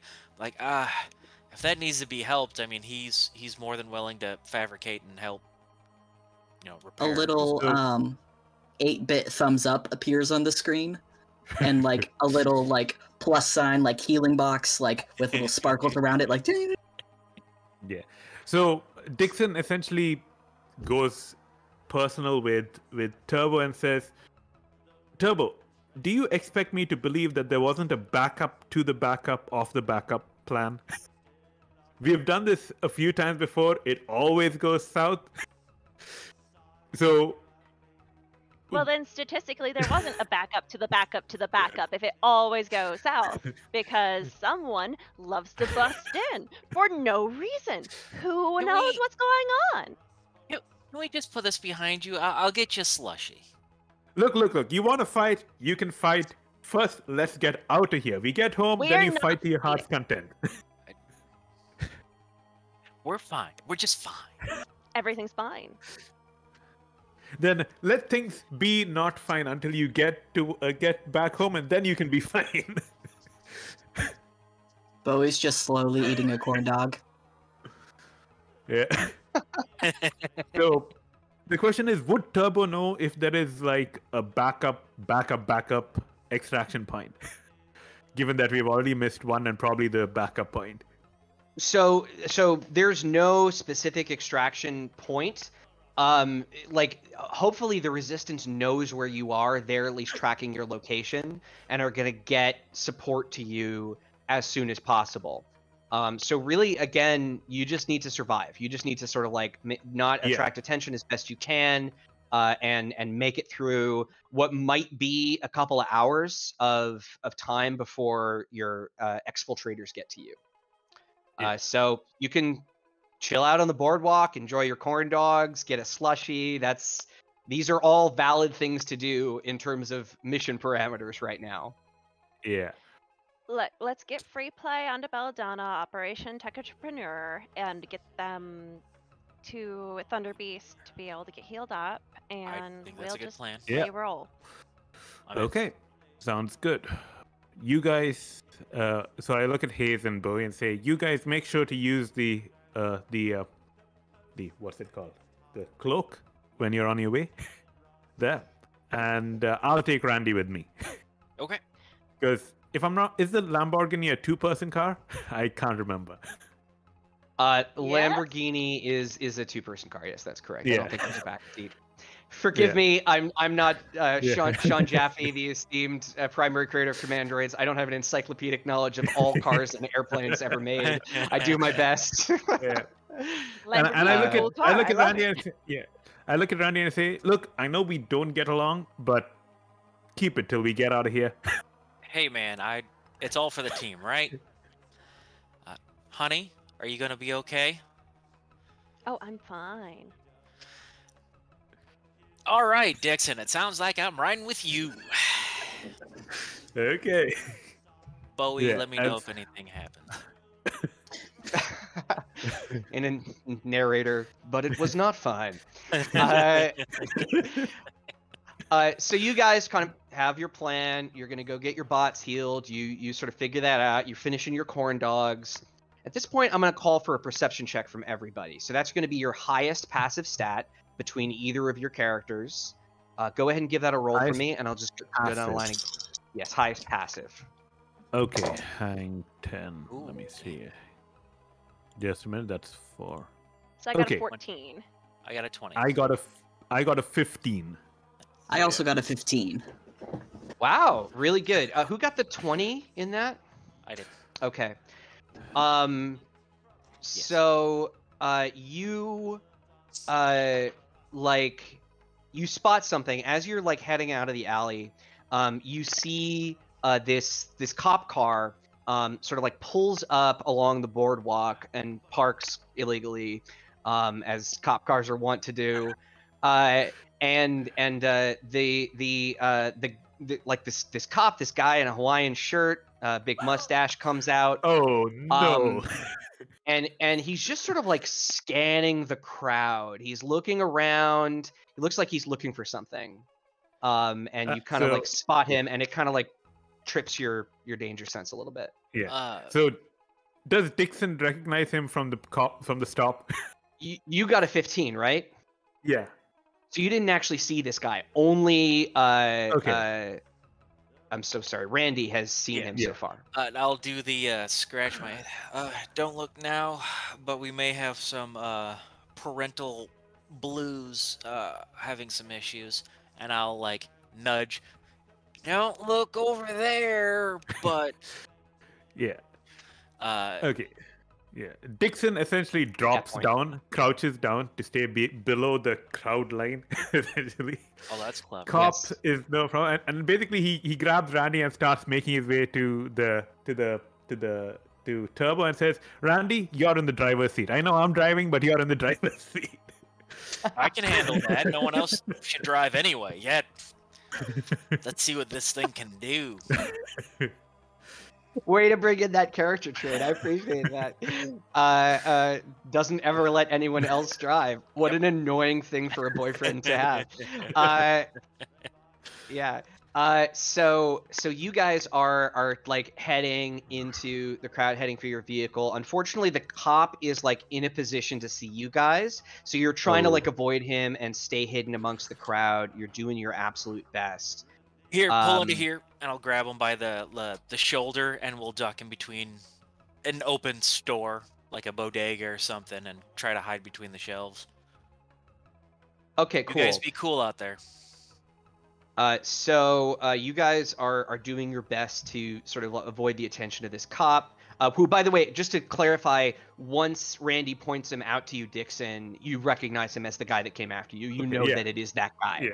Yeah. So you're sort of like trying to find a good place. We're gonna have you guys both make rolls. I think this is gonna be a passive street outlaw for Dixon. Okay. That's my highest passive street outlaw. Okay, yeah. Cool. And then that'll be a passive good hustle for Randy. Okay. I got an Getting a lot of mileage out of good hustle. I am. Yeah. Oh, yeah. Shit. Shoot. I got 5. Got it. 2, 1, 1. So I'm sorry, a 6. Okay. Not brilliant. That 1 point roll myself. It can't. Yeah, I got an 8. So that's I think average for 3 dice. What kind of establishment did you say you were trying to duck into? Like a bodega, just a little bodega, convenience store, like, snack shop on the thing. Absolutely. Snack shop on the boardwalk, there's plenty of them. And you sort of like duck into this place. Are you trying to make it seem like you just normally walking in there? Are you like running to run out the back? What's the vibe when you walk into this place? Probably to walk in normally, but then kind of like turn and like if there's blinds, do the typical open the blinds and close them, and so subtle, not subtle. Right. So you head into this snack shop. Luckily, there's a bunch of customers in here right now, so you're not like immediately in the like sights of the cashier. But you sort of like peek through the blinds, and you see that cop in the Hawaiian shirt, and he is walking straight towards the door of the bodega that you're in with like an intention in his walk that is almost Terminator-like. Yeah.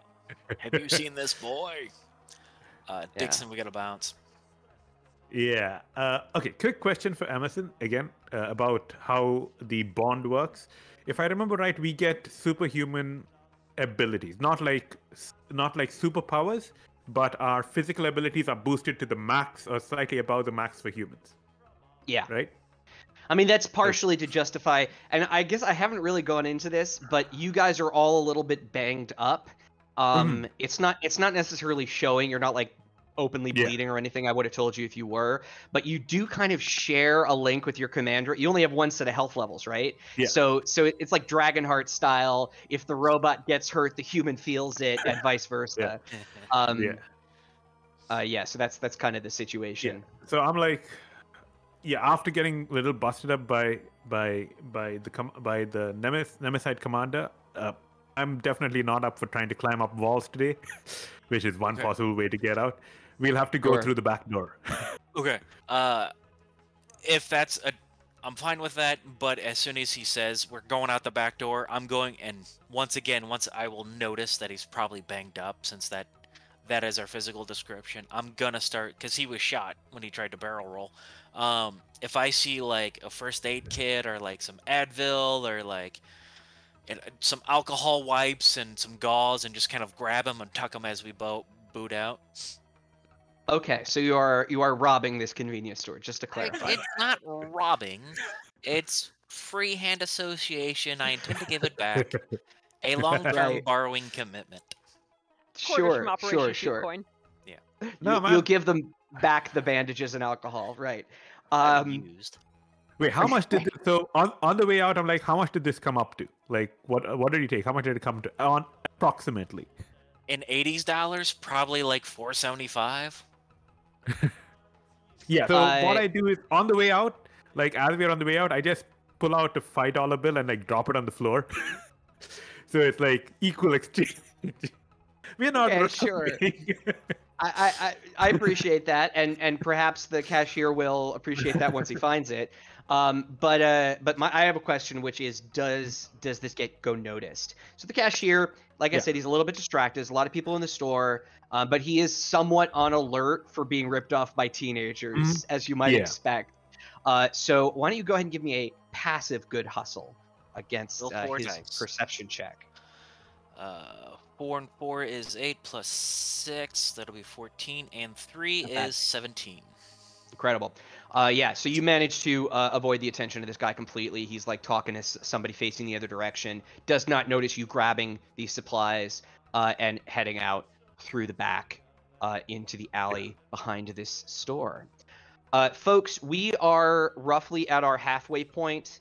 If I'm correct, we're sort of scheduled for 3 hours and have an hour of overflow. So our sort of hard end out time is 10. But I think that we could call this about the halfway point of our session. So why don't we go ahead and take a quick 10-minute bio break. Everybody hydrate, use the bathroom. I need to refill my water. And we will be back here in 10 minutes, everyone. Awesome. Thank you so much for tuning in. Thank you so much for your donations. I'm so glad that we got to 1,000. That's fantastic. Yeah. Hell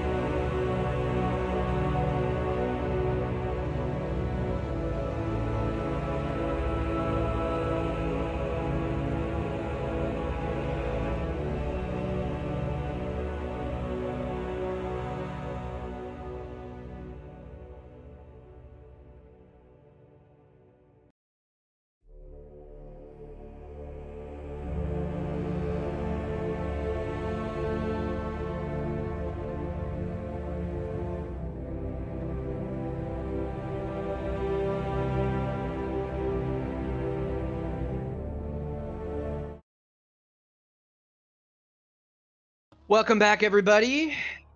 We are playing a game for y'all right now. We are playing Commandroids, A World Transformed.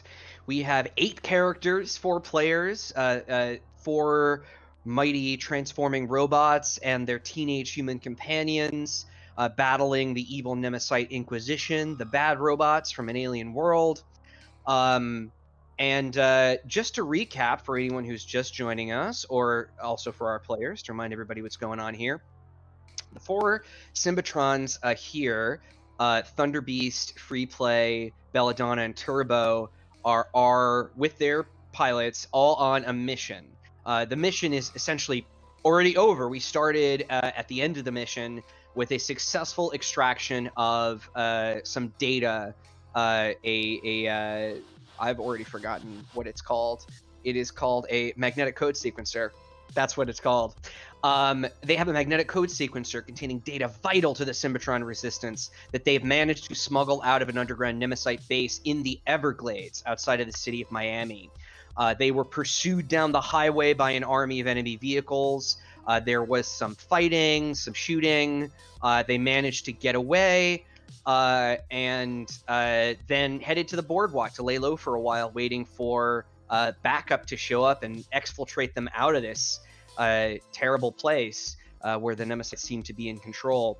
However, they have been dogged by a particular police officer, rather suspicious gentleman in aviator shades and a Hawaiian shirt, driving a Porsche cop car that has been after you at various points, and who is now on foot pursuing Randy and Dixon as they travel through a convenience store, grabbing some medical supplies along the way, and they are heading towards the parking lot, a new sort of like construction development near a club nearby on the boardwalk, to do some repairs on their bots.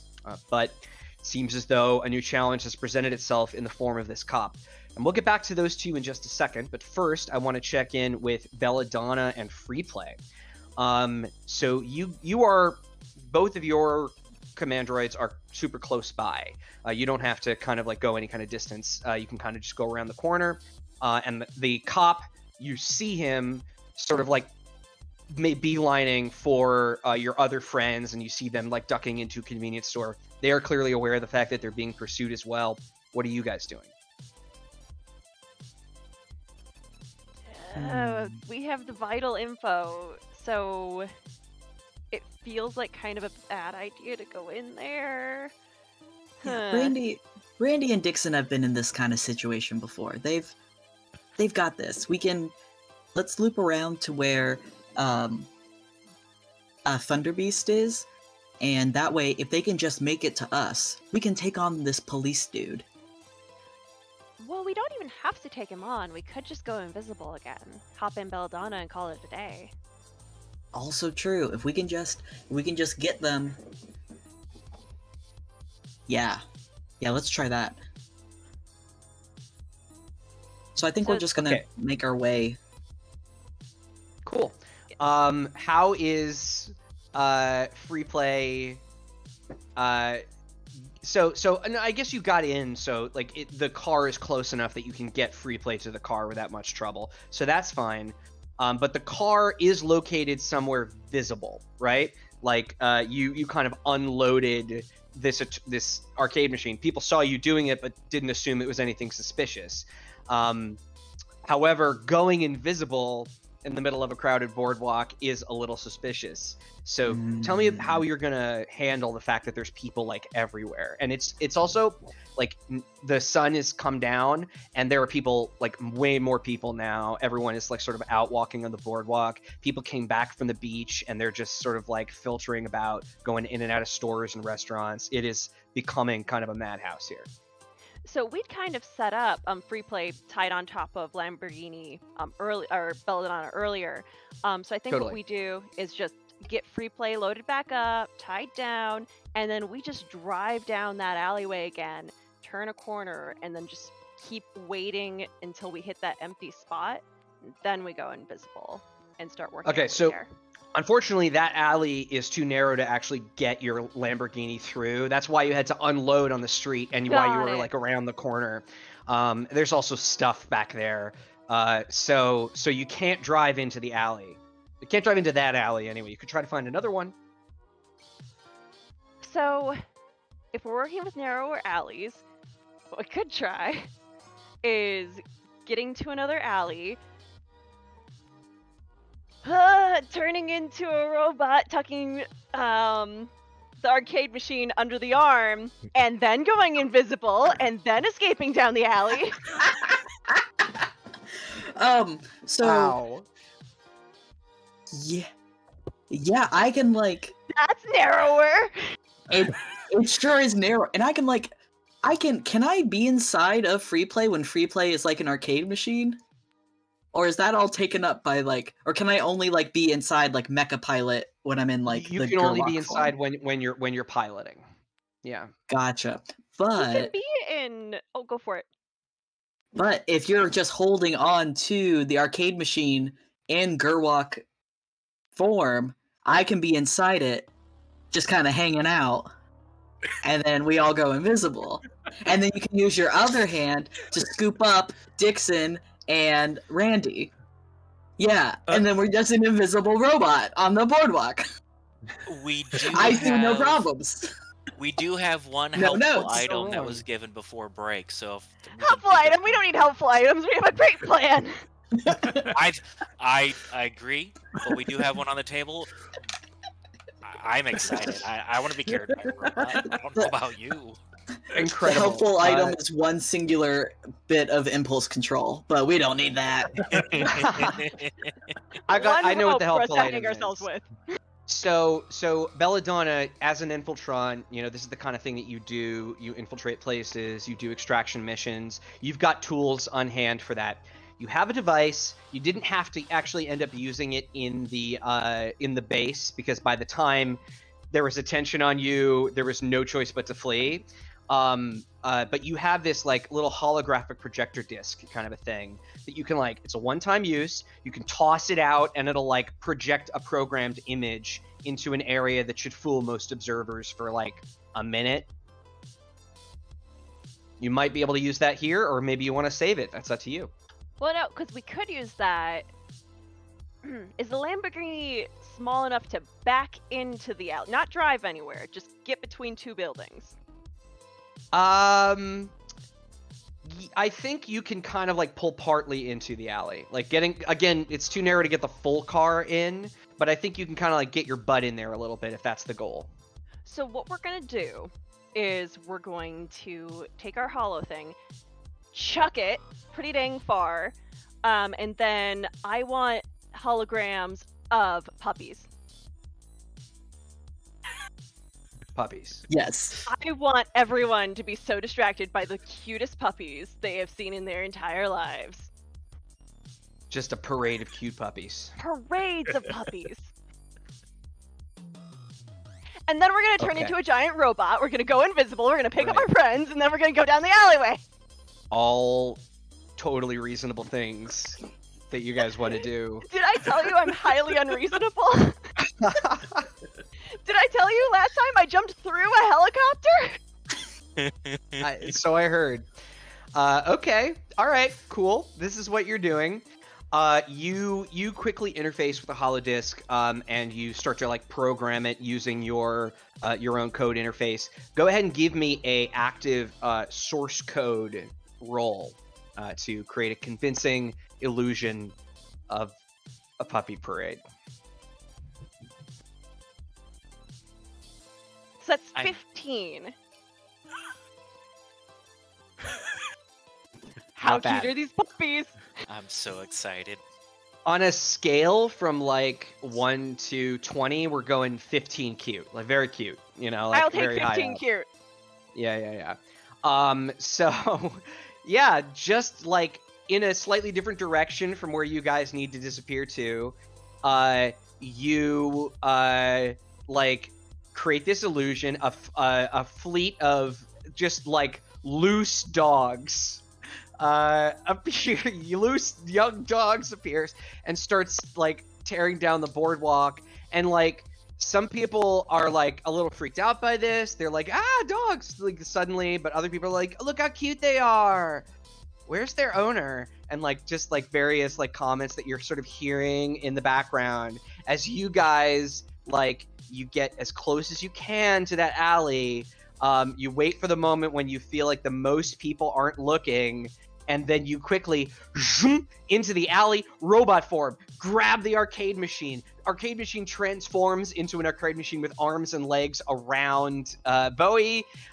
You get him under your arm like a football, and you activate your stealth field, and you are now a giant robot holding an arcade machine with arms and legs. Both of you are invisible, and you are in like an alleyway of a boardwalk. So that's happening. Yeah, that is an excellent description of where we currently are in this moment. Yeah, great, awesome. And then, what's next? Well, clearly I have another arm where I need to pick up more friends. I need to know where this is going. So you've got a couple of miles. Sorry. 1 second. You got a couple of miles between you and the club where Thunder Beast's like medical setup is, so you could get to that. Try to get to that somehow. There are also your other friends who are like in human form, like physically walking through a bodega and like into alleys and like trying to lose this cop. I do also want to point out, if I'm sorry for interrupting, but we have our. I do have to get Turbo along with us. Like, you can probably grab us and run, but Turbo is going to be stuck. Pretty much, not something Dixon would do. Like, yeah. Right. Yeah, for sure. Okay. So yeah, but I kind of need to know what your plan is there. That's fair. So Valentana. far, we're heading in a direction. We sure are. Hayes is a much better planner than I am. And the direction that is what? I think over the comms, Bowie will say, "Hey, Dixon, Randy, do y'all need a pickup, or should we just go to where Thunder Beast is? Cause we got a ride." Thunder Beast is, I would say Thunder Beast. You guys have more critical data. Don't follow us right now. I agree. You keep the data safe. Right. We will focus on keeping the data safe and inconspicuous. Hey, we're invisible. We're inconspicuous. No. This is true. We're invisible. We're invisible. No, don't worry about it. Don't worry about it. Like when Bowie says that, like, it takes me like a couple of takes. I'm like, wait, what? Belladonna is cloaked and the crowds are distracted. That's all you need to know. We'll head towards Thunder Beast. We're going through a tunnel. Okay, thanks, bye. All right, so just to lay your options out here, you want to head towards Thunder Beast. That makes sense. Your options are: you walk along the boardwalk, which is full of people, as a giant invisible robot. Okay, that's option A. All right. Okay. You could sort of, and that's the only way that's direct, right? Because either you're on the road for the boardwalk, which has a ton of cars on it, or you're on the walkway, which has a ton of people. That is the direct path towards this club. You could go out of your way in one of two directions. You could sort of like head inland a bit towards some of the less populated roads and stuff like that, and try to like sort of like sneak and not bump into anything or have a car crash into you, hopefully. You could also go in the direction of the beach. The beach is at this point mostly empty. It's dark out. Most people have sort of like come in. There's maybe a few stragglers out there. But it is largely empty as well. And sort of like you could go under the boardwalk / next to it that way. So these are your two options that occur to you. Which way do you want to head? So, in the interest of not stepping on people, I think the beach is very practical. I think the beach is really awesome. I do have a small question. I haven't been in Miami in a long time. How tall are all the buildings around us? Right. In this area, generally not too tall. There's no like high rises. You're not in Miami proper. So fairly short, but taller than any of you except for maybe Thunder Beast. So we could go by the beach, or we could try climbing up the side of the building and rooftop hopping until we get to an empty patch of road or something, and then turn back into a car and go to where Thunder Beast is. What's Belladama's climb? Is there a climb stat? I think also the space class would matter for this, I think. Oh, that's a good point. Huh. I guess we are pretty heavy, huh? I think the beach is our best option. Beach it is. Beach it is. Fun to consider. Beach it is. Good idea, but beach is probably the better idea. Bowie floats it, and then it's like, beach. I am a little disappointed because I was very excited to have you fall through the roof of the very first building that you climbed up onto. But saying that for another time. I mean, we kind of also, but that would be metagaming then, so we should definitely go with the beach. Yeah. All right, cool. So you guys head down to the sand, and sort of like, manage to weave through the obstacles between you and there pretty easily, and you down onto the sand, and now you're moving. Your invisible robot legs are making giant impressions in the sand, but luckily there aren't any people here to observe for the time being. Someone will come across these eventually, and I'll have to find some way to explain it, but we can start a cryptid story later. Right, that is not your problem. So you head down the beach under the boardwalk in their direction. So we're going to jump back to you guys in a moment, but let's go over to Thunder Beast, or I should say Randy and Dixon, who are on foot, huffing it away from this cop. So you, duck out of the back of this bodega. I don't know that they call them bodegas in Miami in the mid-'80s, but that's what I call them. So anyway, you head out of this convenience store. Are you going in the direction of the club? Are you going the opposite way? Where are you headed? I guess you want to go towards Turbo, I think. right? Towards Turbo. Okay, cool. And on the way, as we're going, I'm going to catch Randy up on the fact that I was actually stopped by the cop and gunned it. So, yeah. Oh, really? Oh. Yeah. The thing is, Randy, the thing is, at the time, I didn't think he was a Nemesite, but now I'm not too sure. Oh, I have not put that together. That's... Oh. So... I mean, this is the first time you're seeing him, but this is the second time I'm seeing him, so I'm really not sure at this point. As we're hoofing and stopping to take a breath, should we go in a different direction? We don't want to lead them back to the source code, right? We don't have the source code. I think we are good. Exactly. So if we lead them somewhere else, Thunder Beast can patch them up. I'll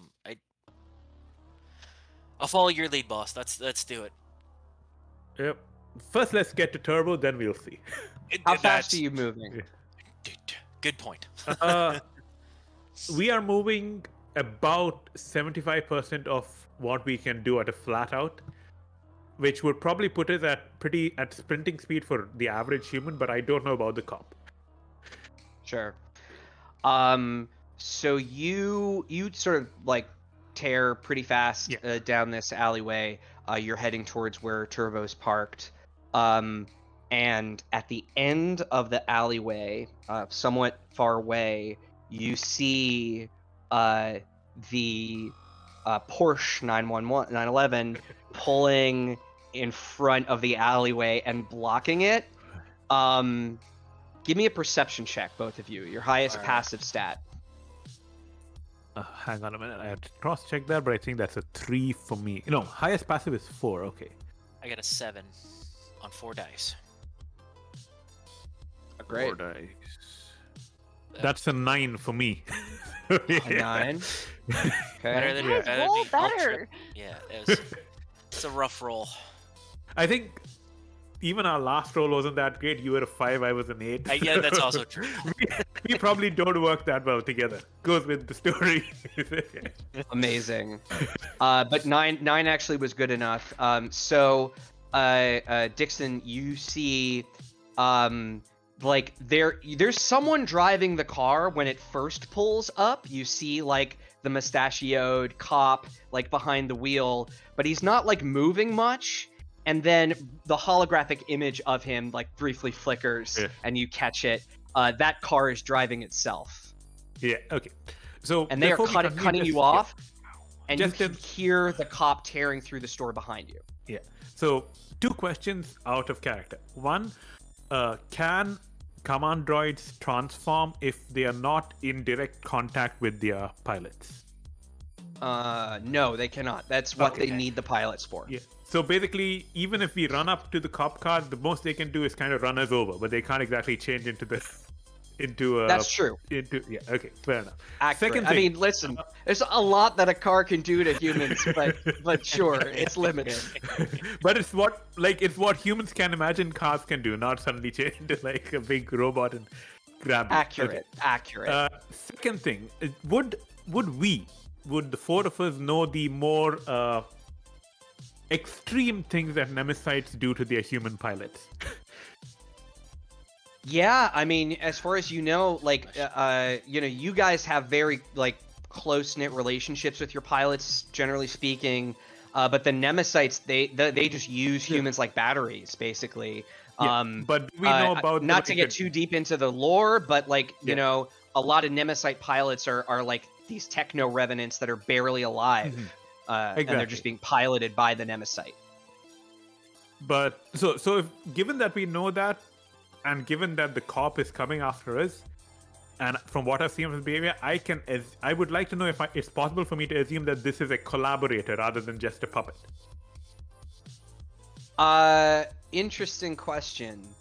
I would say that you've had enough experience with the Nemesites to know that even their techno revenants are fairly convincing as like human beings. Like that guy could be the pilot of the Nemesite. It's not. Okay. They're not all obviously like drones. Yeah. Okay. So what I'm going to do is I'm going to contact Turbo and I'm going to ask Turbo. Dixon asked Turbo. Turbo, do you have access to that other missile in your car form?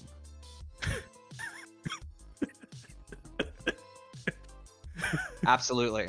Okay. So I need you to come up, right? Come up because there's a Nemesite in front of us. I need you to create an opening for us. There's also, I think, a collaborator behind us. We'll handle him. There's 2 of us. We can handle him, but we need you to open a path. Incredible. Oh, that's beautiful. Awesome. So just to like describe the positioning here, you guys are in the alley. The cop is coming through the store, and he's gonna pop out behind you in a moment. The Porsche cop car is blocking the alley in front of you, and then beyond that, around the corner is where you have Turbo parked. Yes. So Turbo is like coming now in the direction of that vehicle.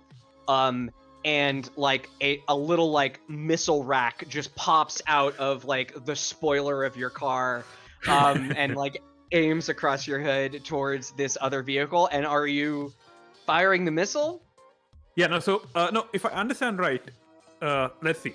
The alleyway is straight ahead, right? The cop car is blocking it. Turbo is coming around from the side. Yes, right? That's correct. So Turbo from the side and us. also past the cop car. Yeah. So Turbo can't see us, essentially. At least from the angle when he came turned around. Yeah. So what I'd like to do is I'd like to actually double back a bit so that we can essentially go against the cop, like give him a 1-2 punch, essentially both of us, like when he least expect it. And in the meantime, and use that momentum to like jump back and run up. And so we get further away from the blast radius while Turbo shoots the car. It shoots the Nemesite, essentially. Okay, so you guys are going to double back to Yes. like intercept the cop, and Turbo is going to fire his missile at the car, him. at the Okay. Nemesis, All yeah. right. So that we are as far away, because the entire idea is we don't want to be caught in the blast radius, because even with the what's it called, with the boost we get from being bonded, I don't think humans can take a direct blast phase. Yeah, To put this into context, you were just over the comms like, hey, like, be inconspicuous, be stealthy. Also, hey, Turbo, fire a missile. Fire the missiles. Let's You take a guys look. being Zenfaz and conspicuous, missiles. but All right, so there's one problem with this plan. Yes. One. Yeah. Maybe more. One that occurs to me immediately, which is that there are a lot of innocent bystanders around. Okay, fair enough. So Dixon wouldn't have thought about that. So let me switch to Turbo in a bit, right? So sure. Basically, Turbo goes by. He does pop up the rack, and the missile comes out. At this point, I'm pretty sure the Nemesis notices. Like, yeah, absolutely. The Nemesis, the car like comes to life. But instead of firing the missile, Turbo guns the engine and like tries to T-bone it, if I'm not mistaken. Is that possible? Ah, interesting. So okay, it's a feint. Because Turbo is definitely not going to fire the missile, because, like you said, they will not harm innocent humans. Sure. Doesn't mean they're going to harm the Nemesis. Right. Then maybe the Nemesis isn't thinking of that, not sort of like quickly enough. Yeah, and exactly. So the Nemesis assumes that you are going to fire the missile. A missile rack pops out. The car is like, oh crap, and like starts peeling out, trying to get like far away from this missile and dodge it, at least get into motion. So you have sort of successfully feinted it, and you instead sort of try to like lose it. You like try to juke away. No, so the question is the alley wide enough for the car, for Turbo? I'm going to say this one is, just on a 50-50 basis of the two alleys I've described so far. So Turbo is essentially, the main plan was for Turbo to T-bone the car, T-bone the Nemesis, but because the Nemesis kind of dodged out of the way, it's moving now. It's going to change plans and go straight down the alley to pick up the guys. Okay, hell yeah, I love it. Okay, so you veer off at the last second, drift into this alley, or you are going to. Let's say that's all like sort of still pending for the other characters. Meanwhile, the Nemesis peels off, and it's going to take him a second to realize you're not firing a missile at him. But meanwhile, so like Dixon and Turbo are kind of focused.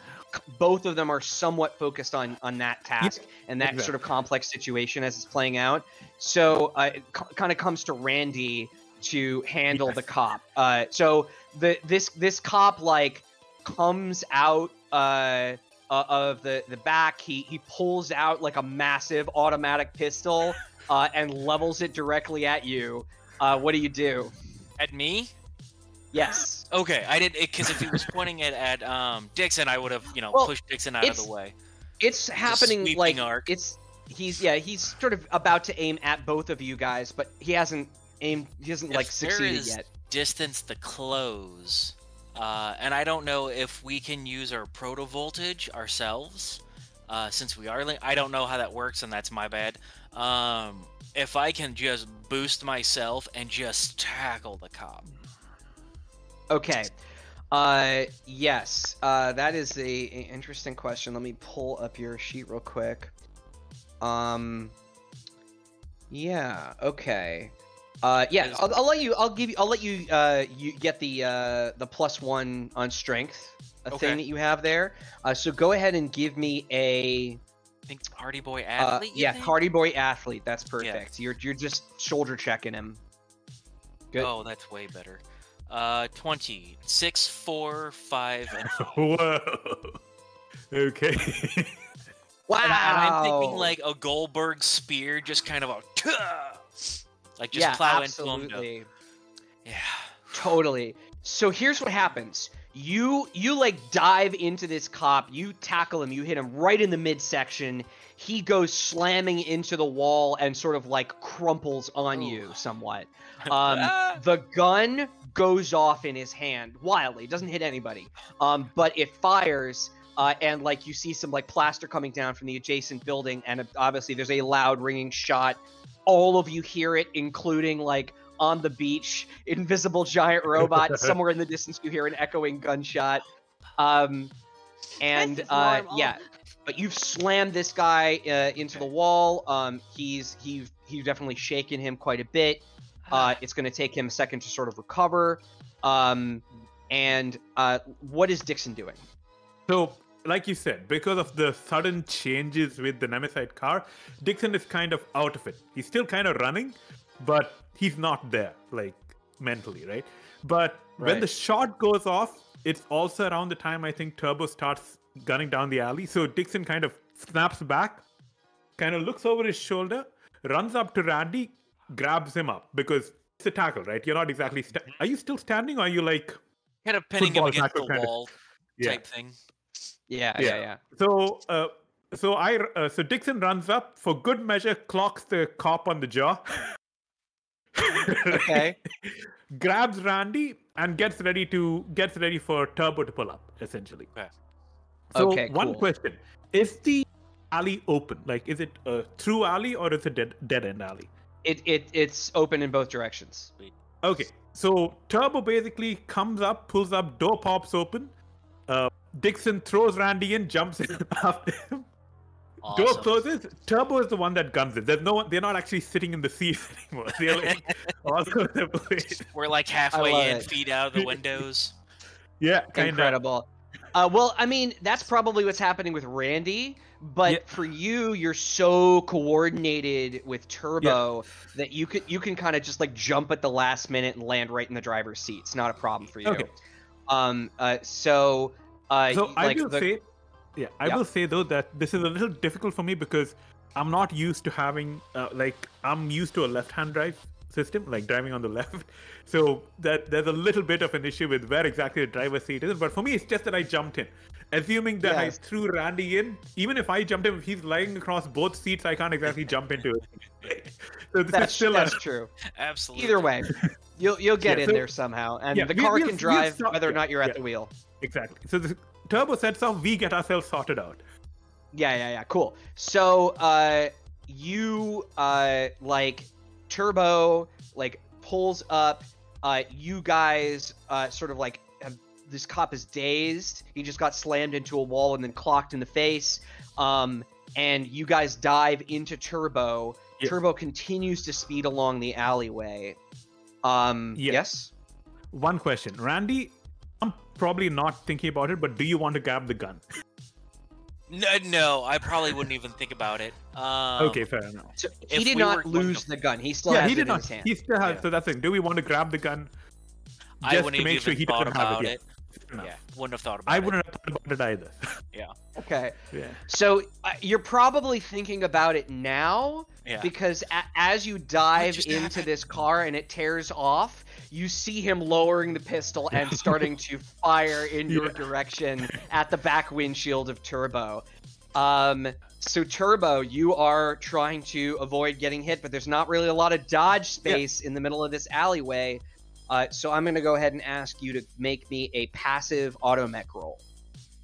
Automech is 2. Mech form. Yeah. That's 2 dice. Looks like the DeLorean isn't really all that maneuverable.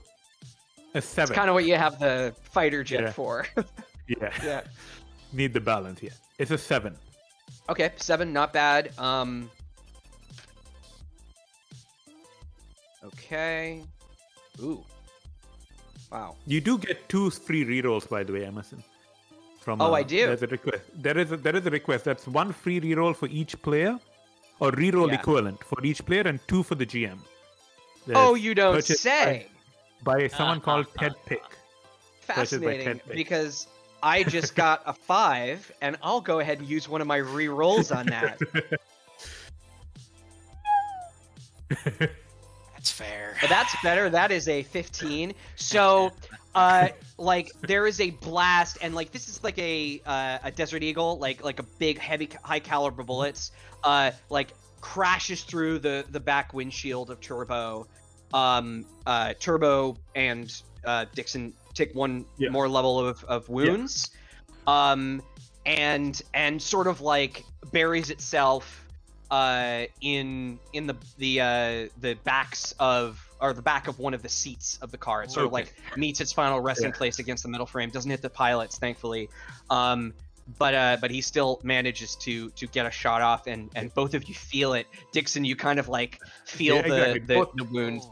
Both Dixon and Turbo groan, and Dixon kind of hunches over as it's like not a headshot, but it's like upper body kind of thing. So, and you're already wounded, so it's not great. I you would probably start to panic. Just, are you hit? Oh gosh, ah! And like trying to pull out the alcohol and, you know,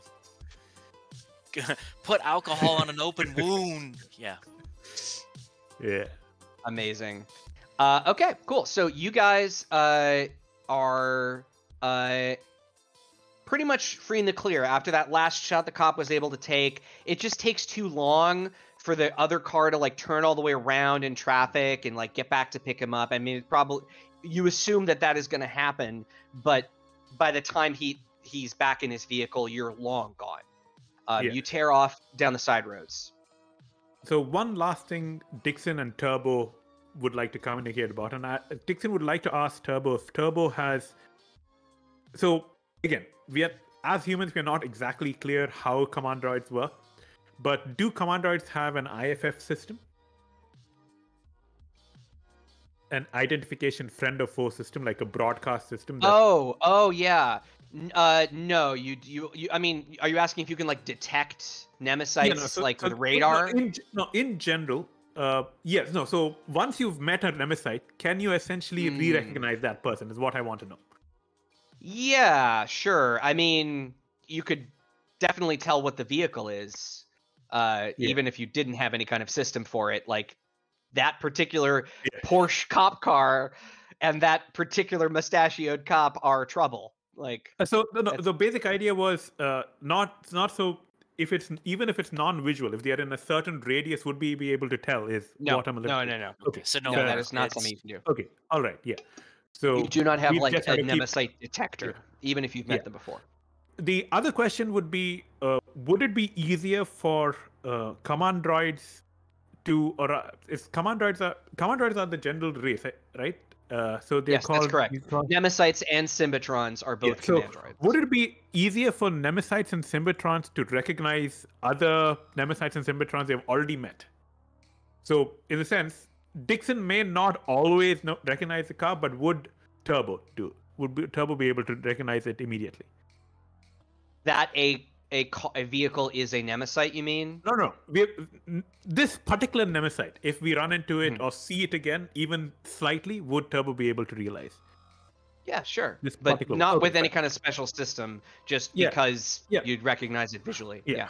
Okay, yeah. So because it's a Commandroid to Commandroid would be able to recognize on features easier than humans, is essentially what I'm asking. That kind of thing. That's totally reasonable. Okay. So all right. So Dixon is basically telling Turbo, please, for the love of the gods, don't forget that guy. Keep an eye out for that guy, because we are still not out of the woods yet. Okay. Right now we are tied for. We got one up on him last time. He got one on us this time. That he did. Incredible. So, all right. I'm pretty sure the game's still going. Yeah, absolutely. So we are going to jump forward a little bit here.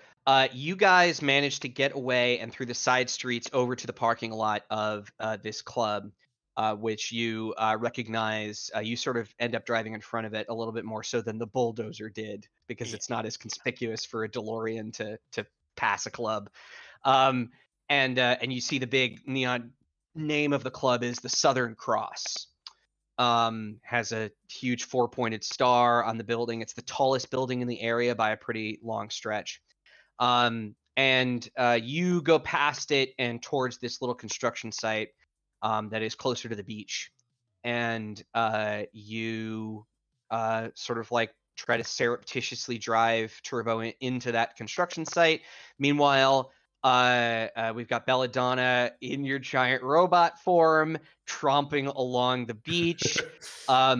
You pass like under one of the piers at one point, and like you like hit a beam, and there's like a loud clanging noise, and like a couple of teenagers that were making out scatter to the beach like cockroaches. uh, but you manage to stay relatively undercover as you travel along the beach, and you get to this beacon in the sky, the 4-pointed star, and the construction site nearby.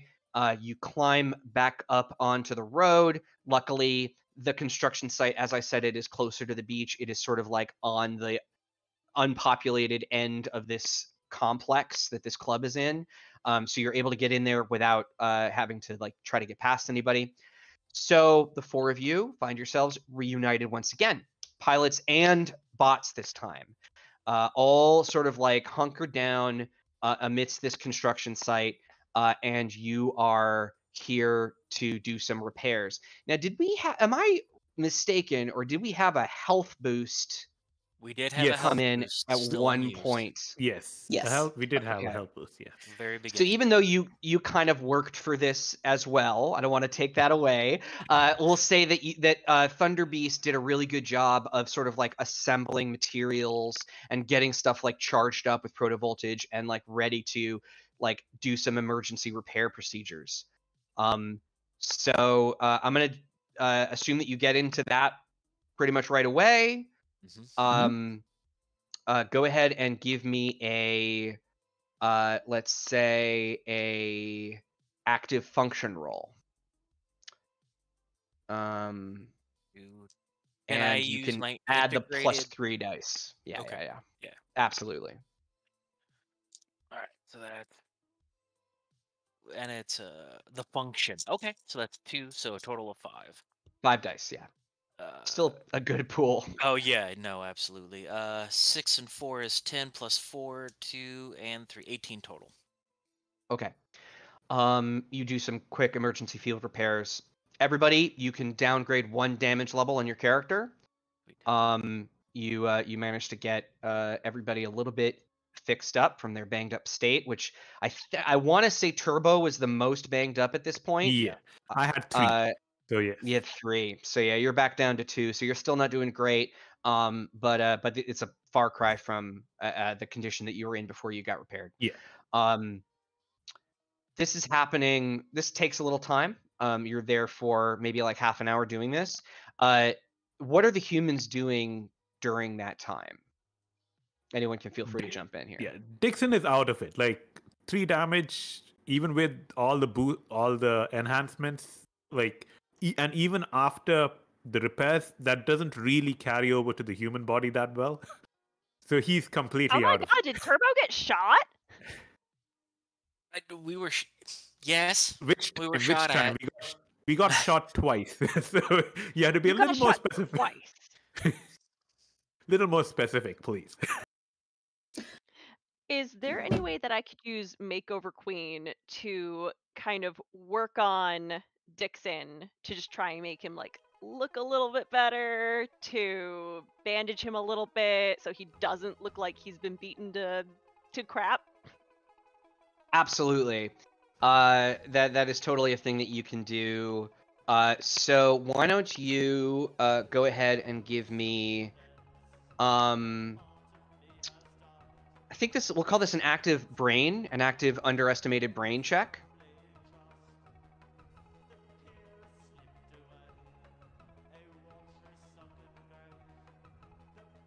I have to remember how to math. Or actually, I'm sorry, I chose the wrong stat, but I picked the right number because it's the same amount of dice. But that should absolutely be Makeover Queen. That is unquestionably the stat you should be rolling here. Yes. So that's going to be 17. Okay, 17 on Makeover Queen. Amazing. So while the robots are being repaired, Hayes is basically like tending to Dixon, sort of like help like putting some like blush on him, covering up the bruises, You're so like sort of tense. fussing You should over him. relax a little bit. Yeah. So, so this is basically cosmetic, right? It's not going to have any effect. Yeah, that's what I thought. But Dixon is very, very uncomfortable with the whole thing. Oh, in general. why is she doing that? I don't. I've seen her look at him, but I don't. Why is she? I was gonna do it. I mean, I don't like her talking to him like that. I mean, Dixon was awesome today, man. He just pulled me out of that situation, but what? I don't know what to do. You were like dodging missiles and like you had a really active day. I just feel like you should just chill out. Like, do you want a slushie? I want a nap. When has she ever offered me a slushie? And like, I'm just in a huff. I think sensing the tensions are rising, Bowie's gonna try and, in alignment with his nickname of being the class clown and his training for lunch table monologue, he's gonna try and like raise the spirits of everyone and be like, you know, we're a team. I know we had a couple rough spots in there, but we've gotten through worse scrapes, and we're pretty much home free at this point. What else could go wrong? Pew, pew, pew, pew. No, don't. Now you're done, and now you put your foot in it. Now something's going to go really bad. What? No, it'll be fine. It'll be fine. With the power of friendship, we can get through anything. Bowie's right. We're in a super low-key place. We just have to keep laying low. We've gotten to where we have to. We have the duffel bag.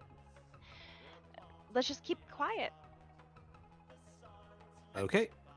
Like, Dixon's like, he's happy with that, because again, still out of it. Literally, the timing couldn't be worse. As you're saying, like, oh, we're fine. We're in a low-key place. No one's gonna find us here. You see the flashing colored lights coming closer. This time, it seems like there's a couple of vehicles that are heading in your general direction. They must have some way of detecting where you are. Maybe the thing you're carrying is attracting them. It's not entirely clear right now. But either way, you see a couple of cop cars, including that Porsche, coming in your direction from the road. Oh my god, this is just so unfair. Let's see. Dixon, do we stay and fight or do we run? The thing is, I can run faster than all of you, so... Excuse me? Cool, thanks, but like, what should the rest of us do? No, that's why you should not be asking me. That's why you should not be asking me. Thunder Beast will shift into like his big robot form and like be ready to stand guard and like thumb you all out of there. I'm with Thunder Beast. We can stay behind and take care of ourselves. That data's important. Randy, you're my best bro. I'm standing by you, and I hop into my little arcade machine mech. Okay. Quick We question. got that missile, right? Free play. What's your size class? My function? No, your size. Is it 1 or 2? I forget what it's called. It's called. Hang on, one Call minute. sign pronoun. I think it's size 2. class. 2. Yeah, size class 2. Okay, fair enough. 2 is human sized, right? No, like 1 is human size. 1 is human size. Okay, fair enough. 2 is like a sports car or an arcade cabinet. Yeah, okay, fair enough. It's There's some slightly bigger than a human. expansion. There's some expansion that happens when he turns into his Gerwalk mech. Yeah, and also, I mean, particularly in your bot form, if you're like full bot form, you're definitely a little bit larger. Okay. Oh. Yeah, Dixon says, looks like we're going to have to hold out. I really hope backup arrives soon. Crazy exit strategy. Yes. We do have 1 missile. Oh yeah. Yeah. This is a Actually, I forgot about it. half-constructed building. I'm not saying we collapse it on them, but Turbo, you have boosters. I'm like, Turbo has boosters. He can jet. You know, free play, he might be able to grab onto you. I know you got turbo jets. I don't know how fast you can fly. And I mean, I can. Supersonic. Yeah, I know. Thunder Beast can take care of himself if in a need be. We can come back and scrap him out. He can be unburied. Hayes, I'm gonna have to ride with you in Belladonna, but we can collapse this building and jet. Like, we can get out of here in far enough distance. Crazy idea, but Thunderbeast kind of like stands up a little more proudful. Thunderbeast is talking about just staying here and collapsing the building around him. If those guys are in here fighting Thunderbeast, I mean, he's construction. Look at him. He can get out. Just a thought. Okay, Get them by this inside point, and get out. yeah, by this point, 2 questions. Because the cars are still coming. Do we know exactly how many cars there are? Do we know the size of the construction area? Actually, I should ask Thunderwave what's the size of the construction area. Because he might have a better idea being a Terramech. Yeah, Thunderbeast, you have been here for a while and you've gotten a pretty good sense of the area. It's not a building that is totally isolated. It is as I said, it's an addition, a new addition to the Southern Cross Club. It is pretty large. Like it's enough to have like parties in. It looks like maybe they're building like another sort of like party room. Okay. A But little not closer like to a with a parking little bit of a garage beach size. view. Not quite. There is a parking garage just outside of both it and the club. But the cars are closing in. You see, like, actually, everybody give me a perception check. Everybody roll your highest passive right now. 6 dice. Could I That's make an 9. argument that as I'm perceiving, I'm calculating an outcome? Ooh. Like I'm like our odds of survival. Yeah, I love it. Go ahead. Awesome. I rolled a 19 on perception. Nice. 27. I have 6 dice, and they treated me very well. Apparently. 5, 21. 2, 3, 6, and 6. 21. Amazing. Okay, so I think it's kind of fitting because you have the best sense of the area and all the sort of the vantage points to view outside. So Thunderbeast, you're sort of taking stock of the scene around you. You see a couple of cop cars coming from the road in one direction. You see like a motorcycle with like a black helmeted passenger that is like veering around the back of this club and heading towards you. You see a couple of boats on the beach that look very out of place, like military boats that are just like a little too close to the shore. You can tell that you're being converged on by a force of Nemesites that have detected your location. Free play. You are like viewing this situation and the things that Thunderbeast is telling you that he sees and sort of like analyzing the situation and trying to figure out a way out. And it's not good. Like there's like your odds of surviving an all-out fight with all of these Nemesites or even getting away from them at this point, now that they've got all these angles covered on you, are very slim. At this point, it's down to surviving for long enough that the support gets to you before you die. And if you try to make a stand or run, it's probably not going to work. So your sort of like calculating brain is putting together like the possibilities. Running, not an option. Standing and fighting, not an option. You have to hide. You have to find a way to hide. And in particular, you need to hide the code sequencer, because that seems to be how they're finding you. So you need to get the code sequencer out of their reach somehow for long enough that support is able to get to you. Because anywhere you hunker down and hide with it, they're going to find you. Okay. I would like to just pop up here, and since things are dire, I would like to invoke my fear suppression eliminator, giving everyone +1 to their rolls this turn. When you say +1, does that mean +1 dice or +1 value? +1 dice. Oh, Okay, wow. for a turn. The thing is, I'm not sure whether I should use it right now or a little, like in a couple of turns, because I'm not sure. We haven't yet decided how we want to proceed. You're sort of doing the triggering action for it now. Exactly. Yeah. Like Totally. this, when the going gets tough, the tough gets going. Awesome. So does this accompany any like a quip? Like you just say that? That's a quip. Yeah. That's literally So what you say. All right. Cool. Dixon is the one that says, he goes to the 4 humans and says, the other 3 humans and says, you know what? Like the saying goes, when the going gets tough, the tough gets going. We just have to survive. That's it. So we need to get this duffel bag out of here. Do we hear the thumping from the club? Indeed you do. It is quite busy and packed in there. And as you observed when you first came here, it is a location that caters to a certain clientele that you would imagine prefer discretion. Probably a lot of people are hiding out in there. And they would probably not want the police coming in. Exactly.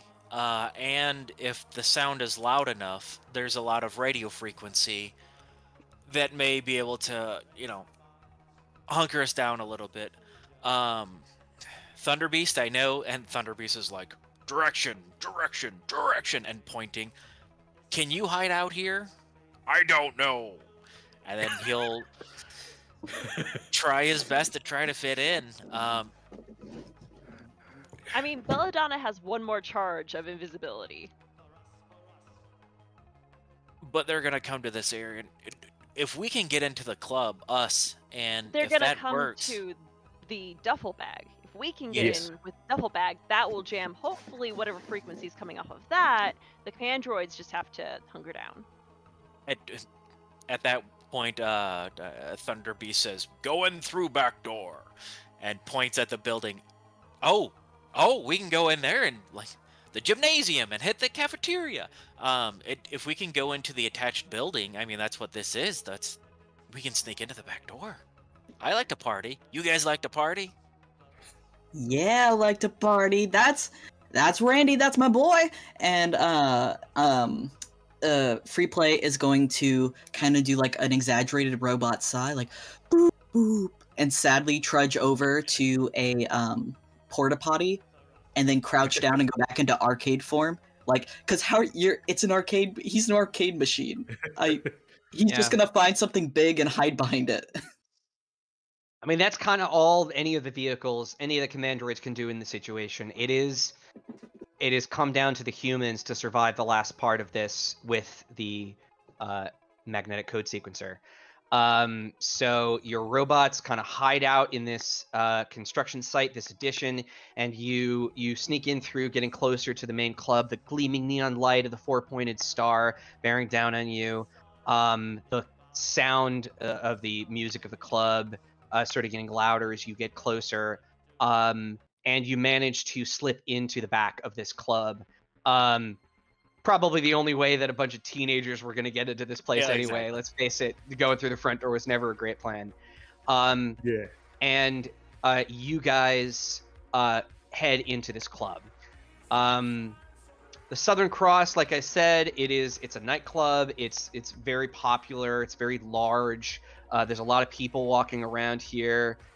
You see like a haze of cigarette smoke, the smell of fine perfume, and furniture is all mahogany and brass accents.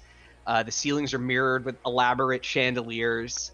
Beautiful waitresses glide past you, and men and women in expensive clothes have hushed conversations. The waitress at one point sort of like offers you a drink from a platter, the 4 of you, just assuming that you're supposed to be there. Do you take them? Oh, yeah. Yeah. Okay. Yeah. Yeah. Okay. Teenagers at a party. Heck yeah. She smiles as you like take all the glasses and like head off heads off down the hallway, and you guys are just kind of like standing there, 4 teens at an adult nightclub with alcohol in their hand. 410 teens being awkward. Who'd have thunk? Yeah. Yeah. And you must have been at least somewhat conspicuous because at a certain point, like a bouncer comes over to you and says, "Hey, I don't think you're supposed to be here." We're here with our Clearly parents. You're here with your parents? Wait, what did you say? What did you say? I said, clearly I am, as I sip, and then, like, realize I'm drinking alcohol probably for, like, the 3rd time in my life, going...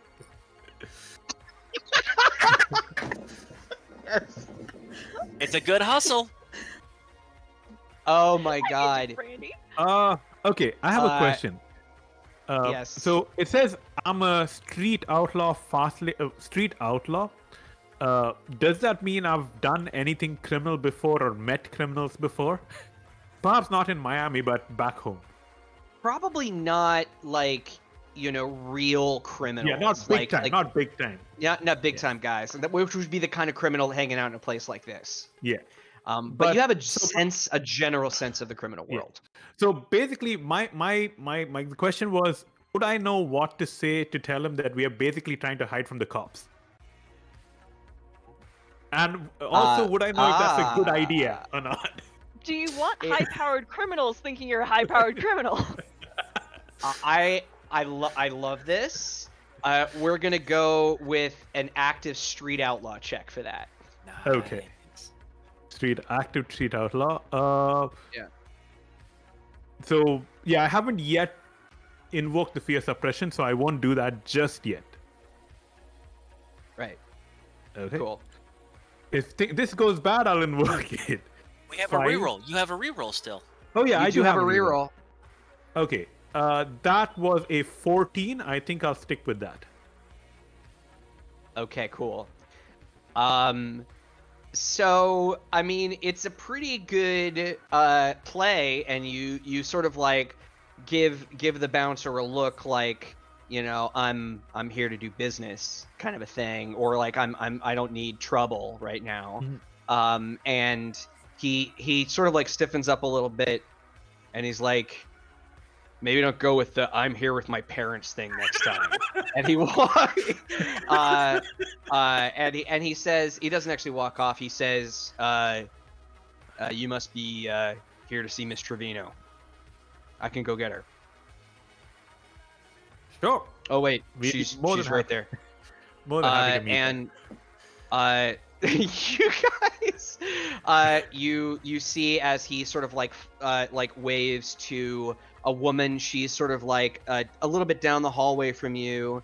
She's staring at the dance floor. She has a glass of champagne in her hand, and he catches her attention. She sort of looks across the club, and starts walking gracefully over towards you. And she like comes up behind the bouncer and sort of puts a hand on his shoulder, and he's like, and she says, "I've got it from here, Rocco. Thank you so much." And the bouncer, without another word, is gone. Okay. This stuff She is terrible. looks at you guys. You see her eyes. I'm sorry. One detail that I forgot to mention. When she sort of like moved away from the wall, she reached down and grabbed a briefcase. She carries a briefcase with her as she comes up to you. And you see that she kind of like looks down at the duffel bag that you have under your arm, and she sort of like taps the side of the briefcase. She says, "Kind of a weird move for the Peruvians to send a bunch of kids for this, but I guess times are tough."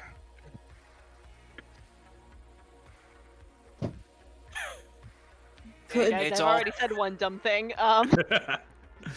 It's all part of doing business. That's just where we're at right now.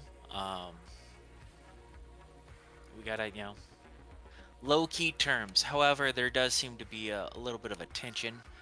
Looks like Miami's finest are circling around outside. So we've heard all the chatter. something's going on. Hopefully, it doesn't involve any of you. Nope. We're here for your package. Doesn't involve us at all. Of course. Let's go somewhere a bit more private. And she leads you sort of around a couple of corners into a darkly lit lounge where you can still hear the sort of music thumping in the background, but there's not a lot of people around. You're sort of behind a curtain. And she like takes the sort of glass stopper off of this like crystal decanter and starts like pouring herself a drink. And she takes it in hand and she says, "All right, well, let's make this quick." And she puts the briefcase on the table between the five of you. And she reaches her hand out towards Hayes. Oh, don't worry. So listen. We planted a fake in this duffel. So actually, let me reach into my backpack and get the real thing and put it in the duffel bag's a decoy. Don't worry about the duffel bag. But It's my makeup bag. Yeah, it's her makeup bag. And so I take off my book bag and I hand it out. Okay. I'm giving her the duffel bag. At this point, I think I want to invoke the fear suppression eliminator so that we get a bonus. Yeah. We are right at it, essentially. It's like a Jansport. Yeah. We're gonna need a roll here. I'm gonna say this is gonna be a active commit to the bit. Yep. With an additional one from my fear plus one suppression die. eliminator.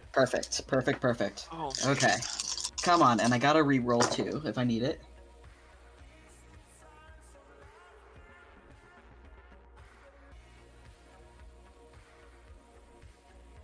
Nine, 14, 20. You certainly know how to build tension. Unless it's an opposed roll. I have a lot of illicit materials and or money in my backpack. Just kind of. Right. She sort of blinks at you a couple of times, and she's like, "This is a very strange way to do business, but very well." And she reaches out and takes your backpack. She immediately opens it and looks inside. I'm still committing to the bit. If she shows me what's inside the book bag, I look shocked. Where is it? What actually is inside the book bag? Just out of curiosity. A composition notebook with all sorts of doodles. Okay. Some folded up paper, like some pens and pencils, a calculator that still has 8008 typed into it, like just probably a cassette player and like some headphones. Okay, Is there any way that I can invoke Cheerleader Kingpin by saying, you said it yourself, a bunch of Peruvians aren't going to send a bunch of kids with your product. Their location is at 625 Lane Street.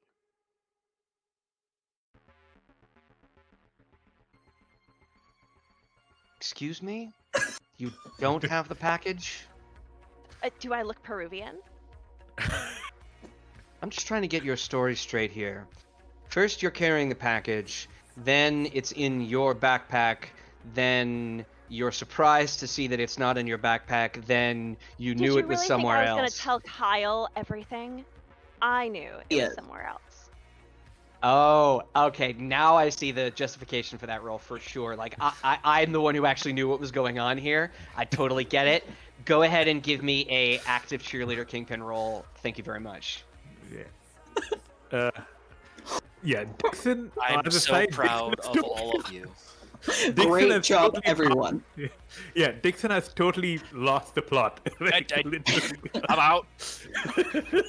I was just gonna ask her if she wanted to dance. Yeah. What'd you get?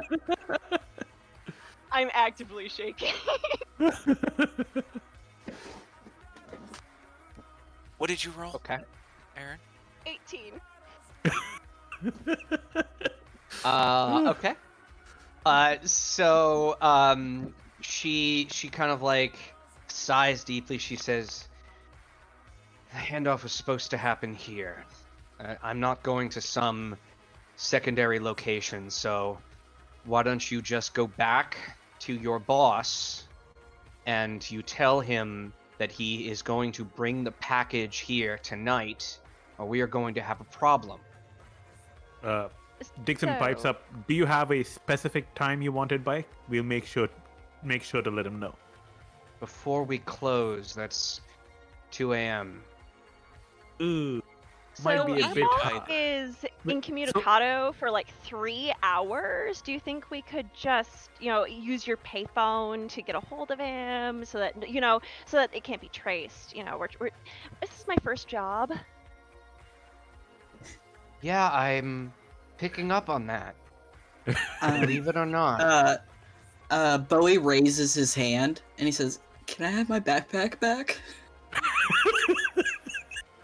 With She that, just I will looks also at you push. with pity I'm in a her punchable eyes. prince. I'm a punchable Yeah. prince. Look at this little guy. Look at this little guy. I want to push the suitcase. When he does that, I will push the suitcase back towards her. Will let us make our phone call. Fine. You get one one quick phone question. call. Yeah. One quick question, Emerson, and Randy. Was the lady around when you mentioned the cops being in the area? I did. I did mention it. Yeah.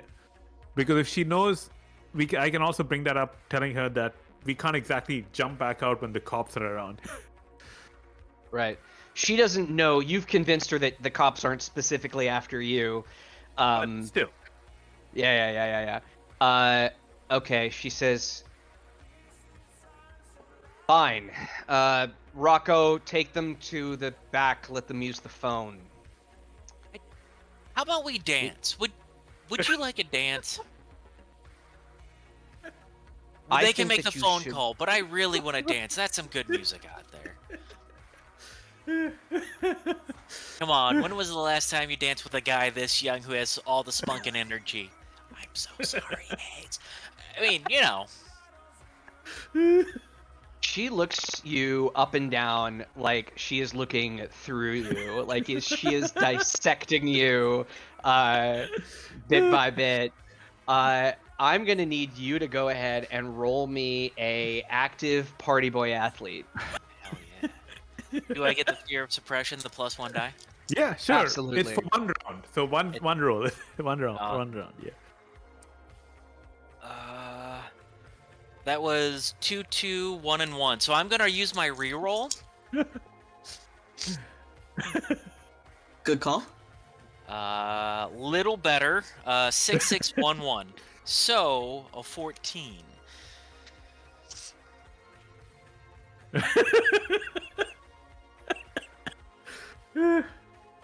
Oh man, please don't fail. Not you. You fail.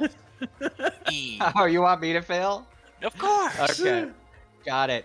Well, I definitely failed, but guess what? I'm using my second reroll. Ah, you son of a. Ted. Darn you. Oh my god, it's worse. It's worse. Go get him, Tiger. Go get him. Hayes She is fuming, sighs. but She sighs deeply. She's just like, "What the hell? I guess we've got some time to kill." And she doesn't like take your hand. No, she like does not take your hand, but she walks out onto the dance floor and she kind of like looks back at you over her shoulder, and like beckons for you to follow her. I'm in so much okay. trouble later. I'm breaking up with And him. you just start dancing with this woman, this like drug kingpin woman. You don't know what her deal is. Yeah, so you're dancing with her, and the three of you are still at the table. Rocco, the bouncer from before, comes up to you. He's like, "You folks need to make a phone call. Sorry about earlier, by the way. I didn't know you were with the boss." Oh no, that's totally fine. If you could bring us to like the phone room or something, just to get away from this situation entirely, please. He looks over at Trevino. Sure. Just follow me. And he takes you out of the room. You leave Randy and Miss Trevino behind. Have fun, Randy. It so much. This better be a good dance. It's the most expensive dance of your life. The three of you head out around from this lounge room. He takes you into like a back room area. The hallway, you see like servers going back and forth and stuff from the kitchens nearby. And there is like a phone up on the wall, like a wall-mounted phone unit. And he says, "Yep, go ahead, just hit 9 and." So, Bowie is going to like motion to Dixon and Hayes to like come and huddle near the phone thing, and he's going to take the phone off the hook, and he's going to lean down and like whisper to them. It goes, "Okay, listen." I'm just going to speak normally, but he's whispering. What if now hear me out. We call the cops. And then the cops come here, and the Nerdatrons, whoever they are, they're forced to choose between keeping their cover. They're like, who are these cops? They're not on our patrol. Or like turning it into an all-out battle smash thing, which we couldn't but like it would add confusion, which is what we need more of in this situation. I knew you're smart, Bowie. We do get just one call, right? So Dixon is like, we get one call.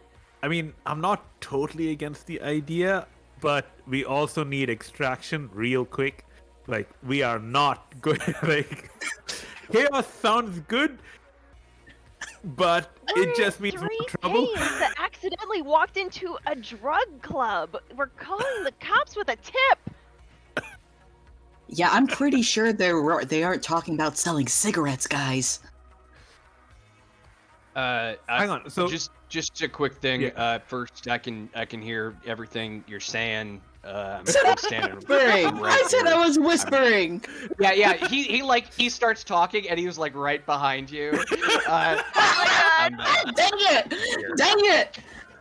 Dang it! Okay, man, Surprise, it's a joke. Colombians or Peruvians or anything. We're just three lost kids, and we were walking through, and we happened into this club, and then this lady was talking to us about the drugs, and we're really freaking out, and my friend is with him, and we don't know what to do.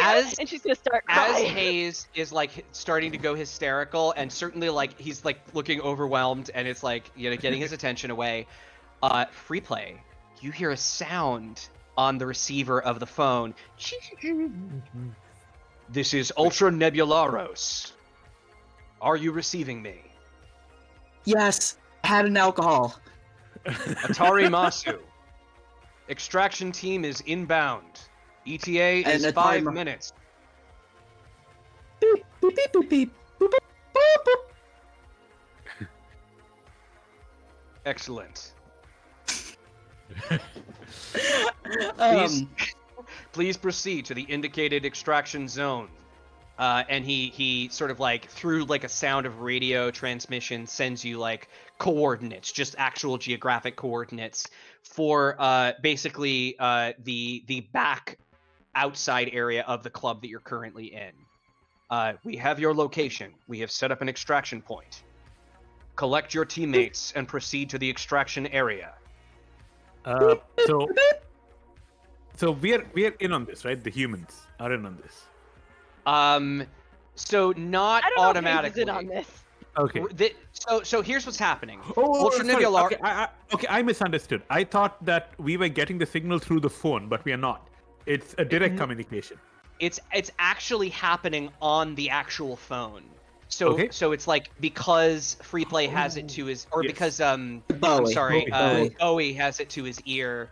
But obviously your commander is going to call you by your Commandroid name. Like because Bowie has the phone to his ear, and because you're both in there. Remember, you're both in the robot, and you're kind of both. Okay, in now the I get it. Now I get it. Yeah.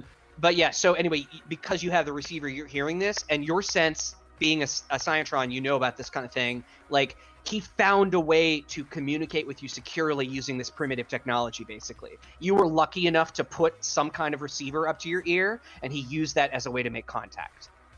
Awesome. So then, only you have this information so far. Although I do think you're probably showing some reaction to it on your face. There's just I don't even want to date him anymore, and I don't know what to do about it. And I kind of just want to move on, and like. I hang the phone up and I say, "We should go outside. We should leave you alone. We should just leave. Can you grab our friend? We should leave."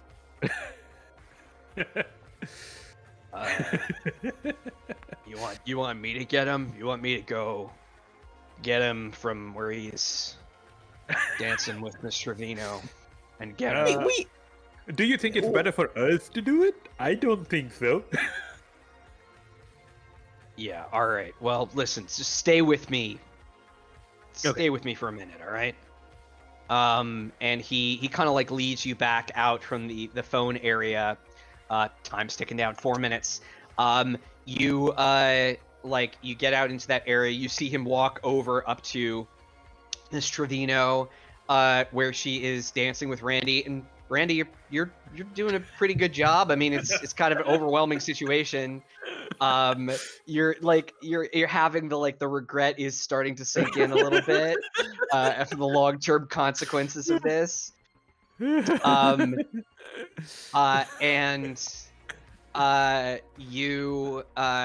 sort of she's smiles at you and she says, "You're more than meets the eye, kid."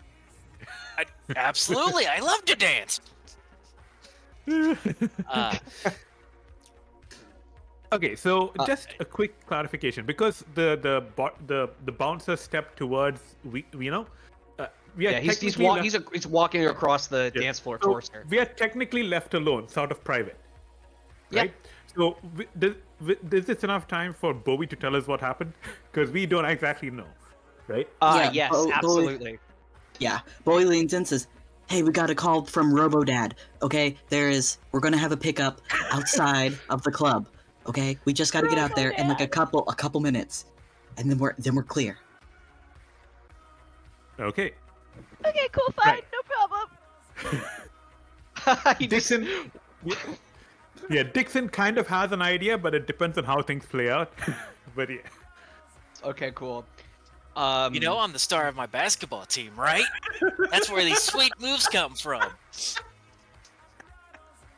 And now you're losing me. I'm a professional. Just keep dancing. You're having fun. No? Oh. I was hoping to get some work done tonight. Oh, we can get some work done tonight. Is that right, little man? And at this point, Rocco sort of comes into view, and he's he's sort of walking up to him, like, Miss Trevino, I'm here to collect I need to get him. I need to get him. She's like, "Oh, you're taking my dance partner away. However will I survive?"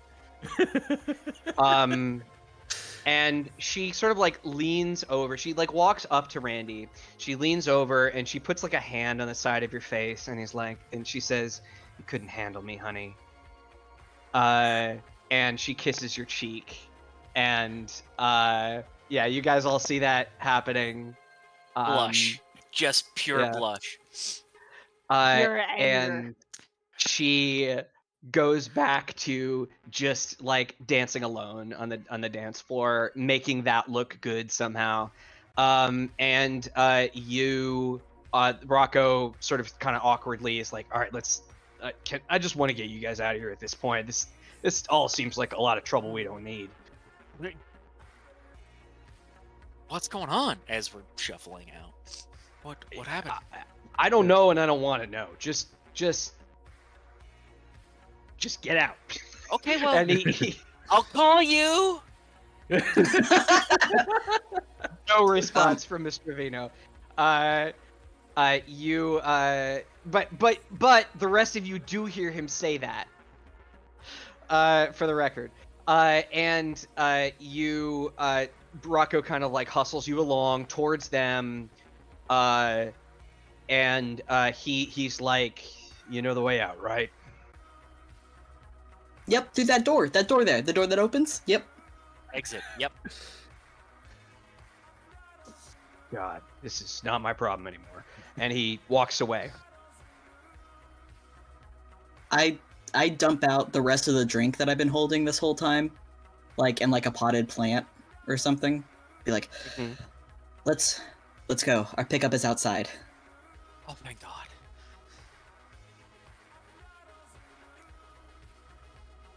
We can talk about this later. Let's get out of here.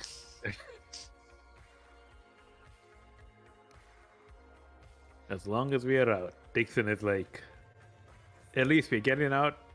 We are nearly out. That's all that matters.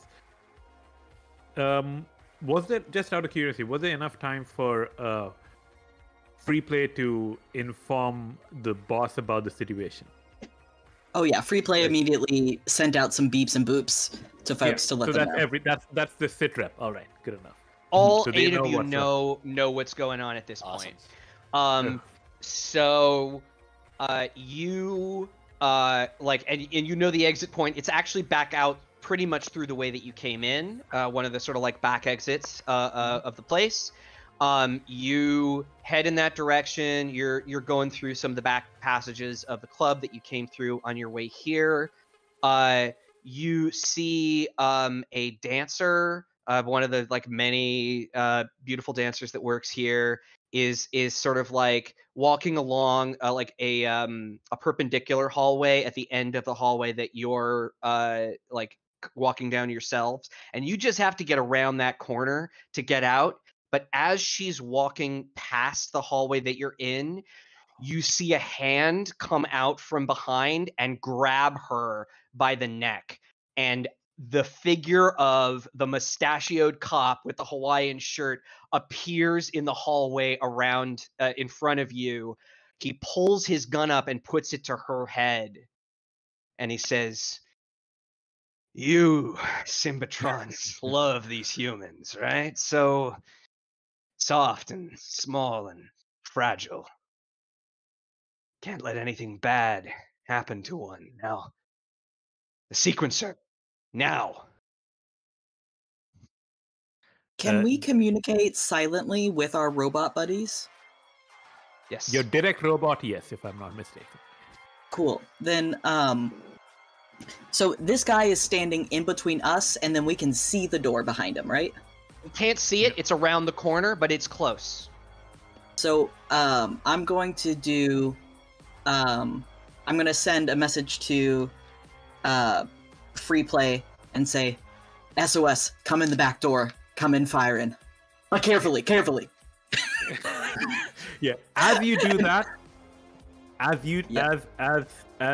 Bowie does that, Dixon holds out his hand towards Bowie, not his, because he's gonna go with the. We put it in the duffel bag. we took it out of the duffel bag. Is there something that's in Bowie's backpack that could look like the thing that they want? I have a cassette tape player. Ooh. That's magnetic strip, right? I don't really know how any of this works. So my okay, just so that everyone's clear, my idea is to take the bag and throw it at his feet. So he's going to have to open it up himself to look. By time, yes, Right? absolutely. Absolutely. Yeah, so basically the entire point is we want him to stop focusing on the hostage. Yep. Right. So that's what I wanted. And, So, yes. like, Emerson, just to clarify, these guys are not like idiots. They know what a cassette player is. They've been here for a while. So it's like they're not going to get fooled by thinking a cassette player is like an alien technology device. But the other part of your plan where you toss something over to him and that's a distraction for a second, That is totally a viable plan. Yeah. So again, just to be clear, so we are assuming that there's a signal in the bag that they're tracking. That's true. Right? But we do not know if this. So we are assuming also that the signal isn't like 100% on the bag. Like if they are, in the sense they know it's Earth who have it. Yes. But they don't know which bag it is. Right. So my goal is again to throw the bag so that essentially he has to pick it up and open it. Obviously, he'll see it's not there, but he can't do it with like to open it. He'll need like 2 hands or something, or he'll have to make the hostage do it. But your logic is totally sound there, because like if he could actually just sense the object himself, certain situations would have gone very differently. Yeah, okay. Your best guess is that he's got like a satellite Nemesite up there, like pinging the thing occasionally, so he knows roughly where it is. But that could work. That is a viable plan. So who's tossing the bag though? Just to clarify. So basically, I'm asking Bowie for the bag, so I toss it. Yeah, Bowie hands it over. And yeah, I take it and toss it in front of them. Do you toss it in front of him? Yeah. Do you give Randy a nod like, "Hey, this is what we've done before"?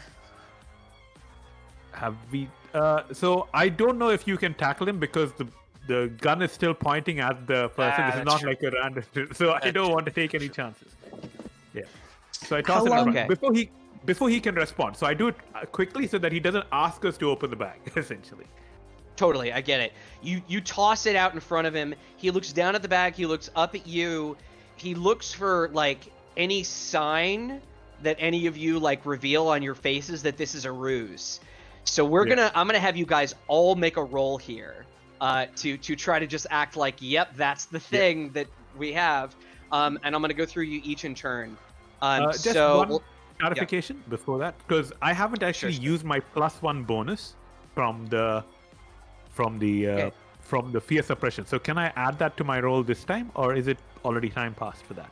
No, that's fine. I'll let you add it. You can go ahead and give me a passive good hustle. It's so much versatility to the term good hustle. Man, I've been using that all night. Yeah. And then Dixon, you can go ahead and give me a we'll call that a passive street outlaw. And for Hayes, that's going to be a passive makeover queen. And last but not least, for Bowie, that is going to be a passive commit to the bit. So question, could I Unless make you have an argument? argument? Yeah, could I make an argument that my goal is not to have my face be, yeah, this is legit. My goal is to be the most annoying, we're better than you face, the most punchable face that you could ever see. My goal is to be the smug little stain that like everyone wants to like punch. I want to be annoying. I don't need to be true. Right, okay. So in this particular situation, I guess that comes in the form of like, you know, we're better than you. You scum. You're taking a human hostage. Look at the lows that this has taken you to. Not like the noble symmetrons or whatever. Like you're trying to sell that obnoxious vibe and use that as cover for the fact that this is a deception. So give me a passive punchable prince. Yeah. Is that really your talent? Oh, that's awesome. It's my type. My type is punchable prince, and it hasn't come up till now. Fantastic. It's so great. That's wonderful. That's a 20. Amazing. I look so punchable. Yeah. Okay. So he sort of like nods. And then he like adjusts his position so that he's got his gun to the back of the dancer's head instead of the side, and he says to her, "Open the bag, sweetheart." And she leans over to open the bag. She's just shaking. She's like, "Please don't hurt me." And she goes and like starts to unzip the bag. Your command droids are right outside. At this point, I think it is. We haven't used this yet, so let's use it now. Everybody, go ahead and roll your highest active stat for initiative on who gets to act first in this situation.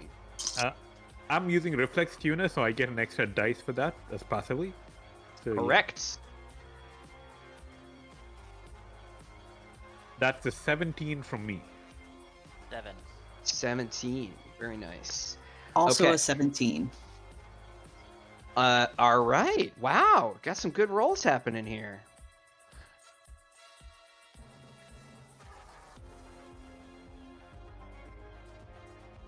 I got a 16. I will be last. Damn. All right. Well, you're all faster on the uptake than this guy, so that's lucky. But we're gonna start with Turbo. You were the one that got the 20, right? No, I got a Is that 17. correct? Who got a 20? I got a Oh, 7. that was my punchable. That was my punchable. Oh, roll. oh, you're right. I'm so sorry. 17, 17, 16,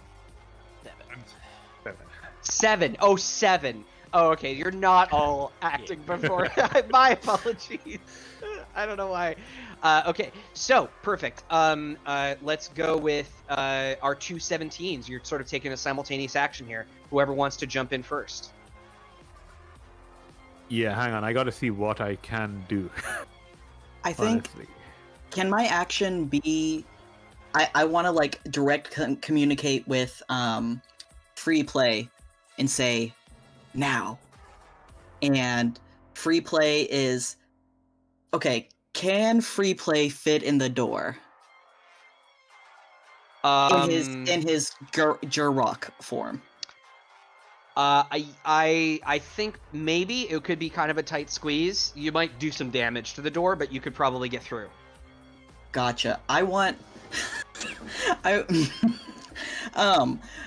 My proposition is that free play, using the jump jets to launch himself through the door to grab and grapple the syndicate person and like get the gun away from them. So going for like okay. speed. Got it. So you're gonna like Kool-Aid your man your way into this place and just grab this cop from behind. That's your plan. All right, Yes. cool. Let's go ahead and why don't you give me an active Gerwalk matrix for that? All right, let's see. Not bad, not bad. That's 10, that's 18. 18, not bad at all. Let me give this guy a roll.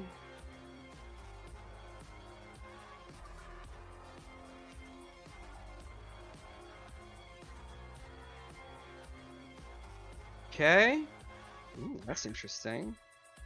Huh. Okay, so he matched you. So what's happening here is that you managed to get on his back, and it is very surprising. You certainly managed to get his attention off of your friends, and you are struggling with him for the gun, but you have not gotten it out of his hands. He's still sort of got it under his power, and you're like wrestling with him for it. That is what's happening currently. Now our other 17, who I believe that was Dixon. Turbo. Sorry, yeah. Dixon, yeah. So my goal is to go for the dancer, to get her out of harm's way. Okay. And I'm going to take a page out of Randy's book and try to tackle her out of the way. Okay. Yeah, you're just trying to like tackle her down the hallway, get her out of the insanity that is about to erupt at the edge of this place. So let me just take a look here.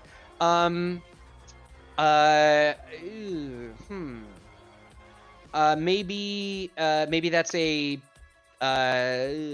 active. I can't drive 55. You're moving quickly. You're sort of like rushing, trying to hustle up to her as quickly as you can. Sure. And I'm going to invoke. Yeah, I'm going to use the extra one, the 1+1 from the fear suppression eliminator. Very cool. So I got a 17. 17. Okay, amazing. absolute like full success. You like grab her, you like tackle her and like dive into a like a room next to this hallway and get her fully out of harm's way. Okay. And then you were able to sort of like turn back. So here's the thing. Does protovoltage apply only to command droids or also to the human pilots? Both.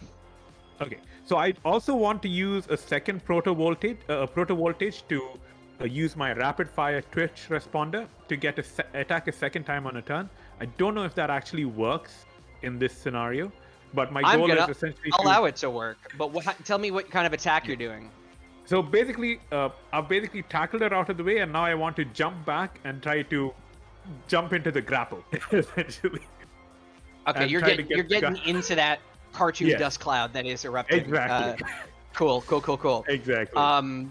Just a teen, a cop, and a arcade machine with arms and legs, just having a wrestle in the back of a nightclub. Okay, so so give me this time. I'm gonna say you're sort of relying on your street fighting experience, so that's an active street outlaw. Okay, hang on. So that's a 5 dice. That's a 15. Wow, incredible. Let me just see the wording on this. Yeah. So, did you add a +1 die from your thing? No, that was the last time. That was to get the lady out. It's not, doesn't say for one roll, it says all rolls that turn. Okay, then let me just add... You can add another die. Let me just add, so that's a 15, and let me add one more die. Hang on, sorry. Go... 18. Make that 18. Awesome. Cool. So you get up in the mix. What is your sort of like, what's your victory condition of this grapple? What are you trying to achieve here? Get him to drop the gun. That's it. Like get the gun out of his hand. Yeah, because I think toe to toe, if I'm not mistaken, human versus boosted human versus command droid. The command droid will always win, regardless of size class. But getting the gun out is important to avoid collateral damage. Absolutely, and you execute that maneuver perfectly. And he is unable to like effectively defend from it. So you sort of like, at one point his arm is kind of levered out, you slam your fist into it, and the gun goes flying, scatters across the floor down the hallway. You've sort of like got him more or less dead to rights. He's in the grip of this arcade machine with arms and legs. I don't know what else I can call it. This robot. And you sort of like managed to use that as a way to get the gun out of his hand. So that's all done. What is Hayes doing? So Hayes' move is to keep up the ruse that the thing that they want is in the backpack. So what she's gonna do is swoop in, grab the backpack, and then book it for the rendezvous point outside. So she's just gonna grab the backpack and then run past this fight and get out. Sure. I will point out that you do have the thing that they actually want also. I do know that. I'm hoping to get to the helpful robots first. Right, okay. Qualify that with hoping. Fantastic. I love it.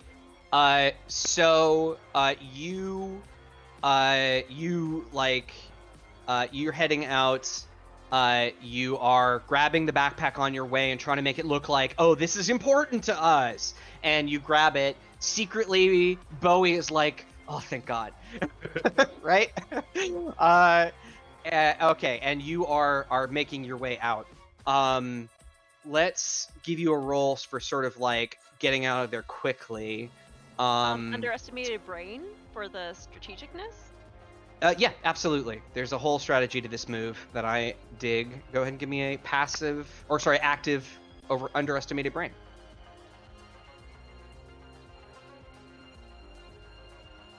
So that's a 20.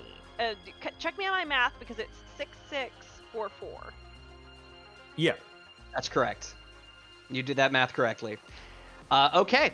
Yeah, and you seem to sell it. The cop, like, even though he's like sort of like in this grapple, he sort of clocks you grabbing the bag and like running past him, and running out the back, and you hear the sound of him like communicating to other Nemesites in the area to converge on your location and exactly what the device is concealed within. Hopefully, Randy, what you up to? So they're struggling. She's grabbed the bag and booked it. And I know the rendezvous point's just outside the exit, so I know she'll be safe. Go help my friends. Tried. So he's grappled by an arcade machine. Correct. Dixon got the gun. Bowie's next to me. Yes. I'm going to just, be the party boy athlete and like go for that one shot and run up and punch him in the face and try not to hit an arcade machine. Okay. Awesome. You bolt up to this guy, you wind back, and you try to crack him one across the face. Go ahead and give me an active party boy athlete. All right. Can I still use the hydraulic frame? The +1 die? Yeah, absolutely. Okay. Yeah, your chips are... All right. That's pretty solid. In your humans, too. That is a 22. 6655. 6655. 22. Awesome. So, 22. Hold on. Let me make a quick defensive roll here. Yeah. Okay. So, this guy is obviously a pilot. He's enhanced. So are you, though. And you just get that perfect angle. You wind back, and he's like transmitting your location, so it's already unfortunately out where you are. But you crack him across the face, his head snaps back, and he falls unconscious. Awesome. You knock that cop right out. Cheese it! There's an Atari machine holding, or a arcade machine holding an unconscious police officer. What do? I pants him. Classic. And then I run. Classic Bowie. Yeah. You pull the cop's pants down. He's going to be very annoyed about that later. And you book it out through the same arcade machine with arms and legs sized hole you came in through. And you book it out into the extraction zone. You see the cop cars, the motorcycles, all converging on your locations, weapons bristling. It's about to turn into another absolute massacre when suddenly, from above, you hear the sonic boom of the jets coming to your rescue. You see one of them, like a massive sort of like carrier jet, like comes over the location, drops this huge like army green robot out of the sky. He crunches and lands behind the Southern Cross and turns into an M1 Abrams tank and just aims at a cop car. Yes! And he says, Ultra Nebularos to operatives. Your extraction is imminent. Are you all together? Dad. Yes. That would be Yeah. Let's get the hell out of here. Yep. Helicopters and planes come down, lift you guys up into the sky. You guys, the humans, dive into the vehicles. You guys get pulled up away into the night sky, away from the chaos of the Nemesite Inquisition and whatever was going on in the club. There is a moment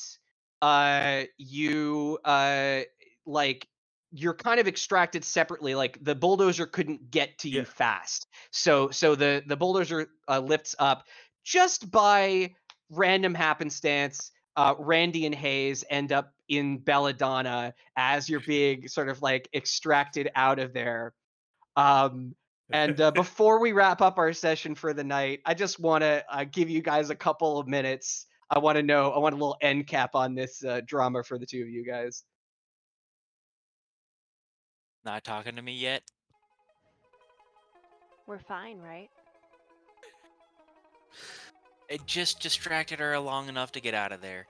For you guys to make the call, right? You saved us, Hayes. You always do. Yeah, I always do. Because you're always screwing up. I'm not here for you to keep doing this, Randy. I'm done. Can't argue with that. Yeah, I can promise to try to do better, Hayes, but I'm the Show one me that you can do better. I'll believe I you. want but to do show better. Me. You make me do better. I understand if you need a break. I don't want to. Like I said, you make me do better. Every mess I make, you clean up, so I understand your frustration. I don't want you not to be next to me. But I understand I can't chase you. You're faster than me, you're smarter than me. I'm always going to be here right behind you, backing you up, whatever our situation is. I don't want to not be a part of you. But I will always be right behind you. Next mission, Randy. Show me in the next mission. I will do that. Awesome. Chica's And little I peck on think the cheek. little pick on the cheek. Little I peck think on the that is where we will call our game for tonight on a little moment of hope at the end here. Congratulations, everybody! Thank you so much for playing and for having such wildly amazing ideas. It was truly a joy to play with all of you. Hope we get a Thank you chance for to do it running the again. game. Yeah. That Thanks was to everyone for the game. Absolutely. I had a ball of a time. I'm Oh, sorry I man. threw a bunch of curveballs. I had so much fun. I'm so here for the curveballs. I'm all about it. It was so much fun. Well, excellent. It was Awesome. definitely. Guys. Thank you all so much. More than likely, y'all out there in Chatland can hear me too. I want to say thank you so much for Emerson coming on from Nerdy City Games and joining us for this closeout of our marathon. So 12 hours of gaming, $1,000 reached. Amazing job, everyone. Thank you so much. That said, I want to be sure to tell everyone, yes, the marathon's over, but Rook and Rasp will be back this week. We have Call of Cthulhu tomorrow for our Horror on the Orient Express stream. And then we will also be back, I believe, Tuesday for our 7th Seas stream. Wednesday as well for our Alien stream. And then Thursday, yes, we have a full week this week. Thursday, we will be back, and I will be starting up my Dragon Age campaign. Yes. So, everyone, lots going on. We look forward to seeing you all there. Take care. Have a wonderful evening. Anything else y'all want to say really quick before we go? All right. Well, thank everybody for donating. This was a ton of fun to play with you guys, and I hope we get to do it again. I had an absolute blast myself. Some fantastic players we got here, and thank you to all the donors. Thank you all. All right, everyone. Stay nerdy, and hey, seriously, let's play some games out there. Drive through RPG. Go pick up Nerdy Cities, Commandroids. See y'all around. Commandroids, a world transformed. Absolutely. Night, guys. All right. See you. Bye.